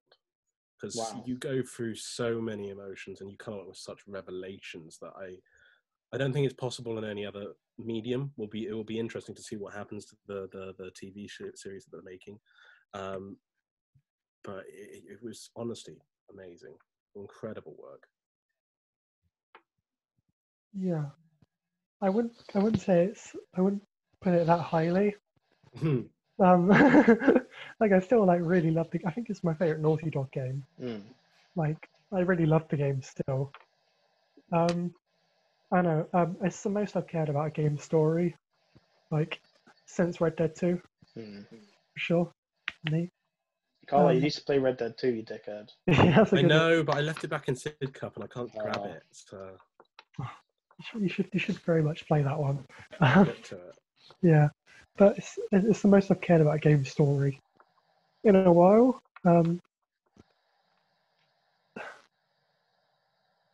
I think like because it goes through so much, and I do think the game's a bit like I like the ending, but I think it is like too long and a bit saggy at points. I think if it was like 2-3 hours shorter, I think it would have been a bit nicer overall. But I think in terms of story and how it tells that story, it does it very, very effectively, and I think it's very good, very, very good. Yeah. Yeah. Did it sort of exceed your expectations, Harry, and what you thought the game was going to be? Yeah. I think it's I mean, I went in because I was like, because I played the first game again, and I was kind of reminded of how good the first game is because I haven't played it in like over 5 years. I first got my PS4 and playing the first one again. I was just like, oh yeah, this is really, really good.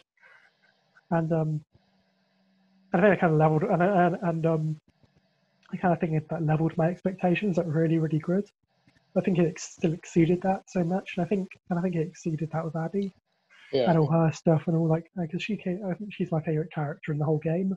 And I think if she wasn't in the game or if her role was different, I think it would be a much worse and much less interesting thing. I think I was saying to you, Harry, that I'm so glad they took this direction rather than another safe Joel and Ellie story, because this is, you said the point that this is going to age so much better than anything that would have been safe to do. Do you guys buy into the sort of narrative that's coming with some like game journalists at the moment? This stating that this is sort of elevating the power of like narrative in video games. It elevates what we sort of experienced before. Definitely, I think this is very unique in the way that it tells its story and the way that it uses the platform, like the form, to subvert your expectations and give you things to think about, like forcing the players into a decision that they don't necessarily want to do, and who you're playing at, all of those sorts of things that they were playing with. This is the only game that I've seen doing that capacity, I think. Right. I mean, I'm not as avid a gamer as you guys, but I don't think it necessarily like elevates the medium. I just think it does it very, very well. Because I don't think it necessarily does too much new. Because there's been character switches in games before, like Metal Gear 2 and Halo 2, and there's lots of twos, but like I think it's probably maybe the best like example of it. I wouldn't say it necessarily elevates, but I think it is a very. I think for me, I don't remember another experience where like I've had such in-depth conversations about character motivations and symbolism and like hidden meanings and things about a video game before. Right. Yeah. I can't remember another time when I've had that about a video game. It feels like there's so much here to talk about. I feel like Red Dead 2 is on a similar level because there's quite a lot of symbolism, and it's a different type of epic where it's a narrative that could only be told over like 60 hours or so. But I don't necessarily buy into the idea that this is, high art. I think it's an exceptional video game, but I do agree with the idea that I've never had this much. I don't remember the last time I've sobbed at a video game. I don't think I've ever sobbed like I sobbed with this. And I don't remember any time where I felt grief like this. I mean, I felt it in Red Dead 2, but I think the ending of this game makes Joel's death suddenly just hit for me. The whole game through, you're like, he's still sort of present because he's in flashbacks. And then when the ending hit, I was like, oh, he's dead. And I've just sort of had this pit in my stomach and this grief with that, which I hate about the game, but I also love it. I think I just hate that, like, is Carly gone? Carly dropped out. Carly's out of the game. I'll I'll message him to come back. Yeah. Good boy. I think I saw his screen froze for like half a minute. So I think maybe his internet dropped out. Possibly.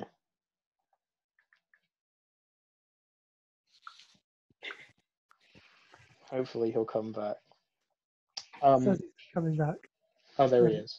There he is. Hello? Carlo, there you are.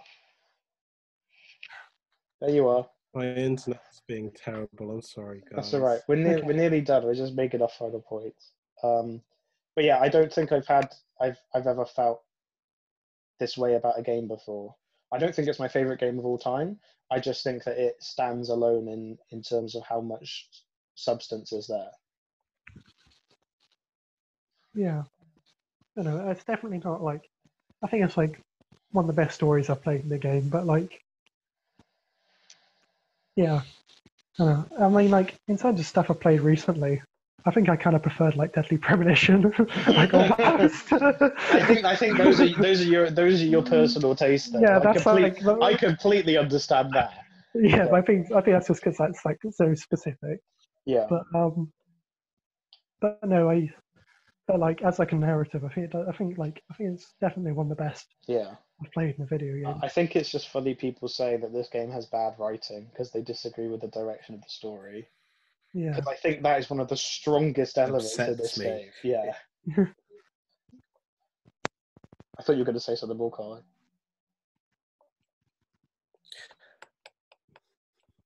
Hello? Hello. Hey. Hi, I'm sorry, guys. My internet is not liking you towards the Can you end hear of this. us? You've both frozen on a brilliant position. I don't know if you can still hear me, but I can hear you. I can hear you. I can hear you. Can you hear me? Can you hear me? I can hear you. Yes. Okay, good. Were you going to say something? Because you were saying about I was saying people were saying it had bad writing. Oh, it just annoys me. It just annoys me that people aren't giving this story the chance. And the story is commenting on the very thing that they are doing. Like that feeling that I had at the very beginning. Yeah, the feeling that I had at the very beginning of playing Abby is exactly how they feel towards this story. And by not playing it, they don't. They admit defeat to that point. I think it annoys me. It frustrates me that people don't. It's a story, for God's sake. Just play it. Just play it, people. Just play it. It's not real. Joel ain't real. I mean, he feels real, but just give it a go. I think another point was that I just don't know how many people like to be challenged by media. This is also a thing. I think this game is quite a challenging one in terms of how you view the world and your perspective. And for the average gamer, I'm not slating average gamers. I'm sure you're great people, but for what? Okay. They're racist. Like, if I'm playing Call of Duty, I don't want to be challenged. If I start playing The Last of Us because I'm thinking it's Call of Duty, I don't necessarily want that either. So I kind of get it from that perspective. And I feel like if you didn't necessarily understand the ending of the first game, you might just think this doesn't make any sense. Yeah. Yeah. Good time, no alcohol required. It's a good time, no. It's a bad time, no alcohol required. If you are drunk, it's going to be even worse. Yeah. My final point is, final couple of points is, should / do you think there ever will be a Last of Us Part 3? I mean, I think there might be, but I don't think it'll be Neil Druckmann doing it. I don't think they should necessarily do it. I missed the question. Can you say that Sorry, again? I said, do you think / should there be a Last of Us Part 3? No. There we go. I think if they were to do The Last of Us Part 3, I fully trust them in saying that if they want to tell that story and it's a story that needs to be told, they'll do it. But I personally don't see any way that they could flesh out this story more in an interesting and meaningful way. Yeah. It's interesting though, because I said the exact same thing when Last of Us Part 1 came out. Right. Because I was like, I don't want. Interesting. There's nothing more to be seen. Then the ending is perfect. I don't want to see any more. And then I was wrong.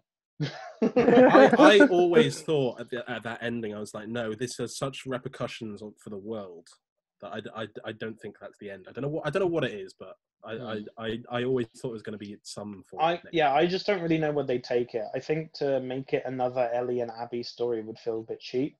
I agree. Yeah. If they were to do it, they'd have to do like an Abby only sort of thing, or go back in time, do it like a prequel. Or it would be like about JJ the baby in like 20 years, but then it's like, what would that story even be? Yeah, what's the point? Look, I agree. I mean, if it is the same team working on it, and it does come out in the next 10 years, and they do make a part 3, I would trust that there was a reason to do it. Neil Druckmann recently sent an interview that he was talking about, when you get to the end of development, you start thinking about what's next. And, I'm not sure at the moment whether we'll start working on part 3 or a new IP or what. I'm hoping it's a new IP. And, I mean, it's just interesting that in an interview he said, I'm not sure whether we'll make part 3 next. Yeah. Because it just sounds like he might not feel like he's done with the story, or it's either that or it's been badly interpreted. But like, him saying next implies that he even thinks there might be a part 3 later down the line. So I don't know. Like Carl said, I would trust them to make, if it was Neil Druckmann still, I would trust them to make a part 3. But I also like the idea that we have these 2 games and 1 DLC pack, and in future a multiplayer mode. And that is it. And it's pure quality, sort of genre, like generation defining experiences. And that's it. We only got 2. Because I'm sure whatever Naughty Dog make next is going to be excellent. But like, I really hope it's just something more light. I think their style could work quite well in like a Western video game or a like sci-fi video game is something I'd be interested in seeing. I'd love that. I'd love a good sci-fi video. They've dropped hints at sci-fi stuff with like having Savage Starlight and like collectible superhero card, lots of possibly. But yeah, I think like I can imagine just like that Uncharted like polished action sequences and like that sense of humor on like space battles and like jumping between spaceships and do you know what I mean? Like I can see that. Yeah. But bro, if in 3 years they announce they're making Last of Us Part 3, I'm not sure how I'm gonna feel. Yeah. I mean, I'd rather they just did like Jack and Daxter 4. Yeah. That could be pretty neat. I just don't know. There's no option here that I'm actually that interested in now, because I don't want to see Ellie when she's 40. I don't need to see that. I don't need to see Ellie and Abby anymore. Yeah. I also don't need to see Tommy and Joel back in the day. I just don't. It's done for me. But yeah, I think a sci-fi thing could be interesting. I think to wrap up my thoughts on the game, I don't think it's perfect. I agree with Harry, and I think it has some sagging points. And like, whilst when I was playing it, I just didn't care because I loved it. I was loving it so much. I think if you wanted to make a more precise product, you could do it. But what we have here is such an exceptional piece of game. And like, when it comes to people giving ratings of 10 out of 10s and stuff, I don't think any game is perfect, but in terms of value for money, for the experience you get here and the quality of what you're paying for, it is the highest echelon of video games. In terms of production values, for sure. Yeah. And I mean, in terms of narrative as well, as you said, it's a fantastic narrative. Yeah. Not necessarily in terms of content. One of my biggest things is I wish there was more to unlock in the extras menu. Yeah, I just kind of wish there was like an arcade mode. Yeah, I think that could be really fun. I think a horde mode could be awesome. Yeah. But yeah, we'll see how they get on with it. They've said there's no plans for DLC with this game. All right. With story DLC, but we'll see how they do it. Carly, Harrison, we have been on this call for a long ass time. It's like 3 hours, right? But I did it went by quite quickly for me. Yeah, I really need to pee. Thank you both for being here. It's okay, it's a pleasure. This has been a really good episode. We have waited 7 years for this game, and you know what? Might as well rip it apart in our analysis. Do it all again. In case you want. Yeah. I'll speak to you guys soon. Hopefully there'll be a new episode soon. Bye bye. Yeah. Bye bye.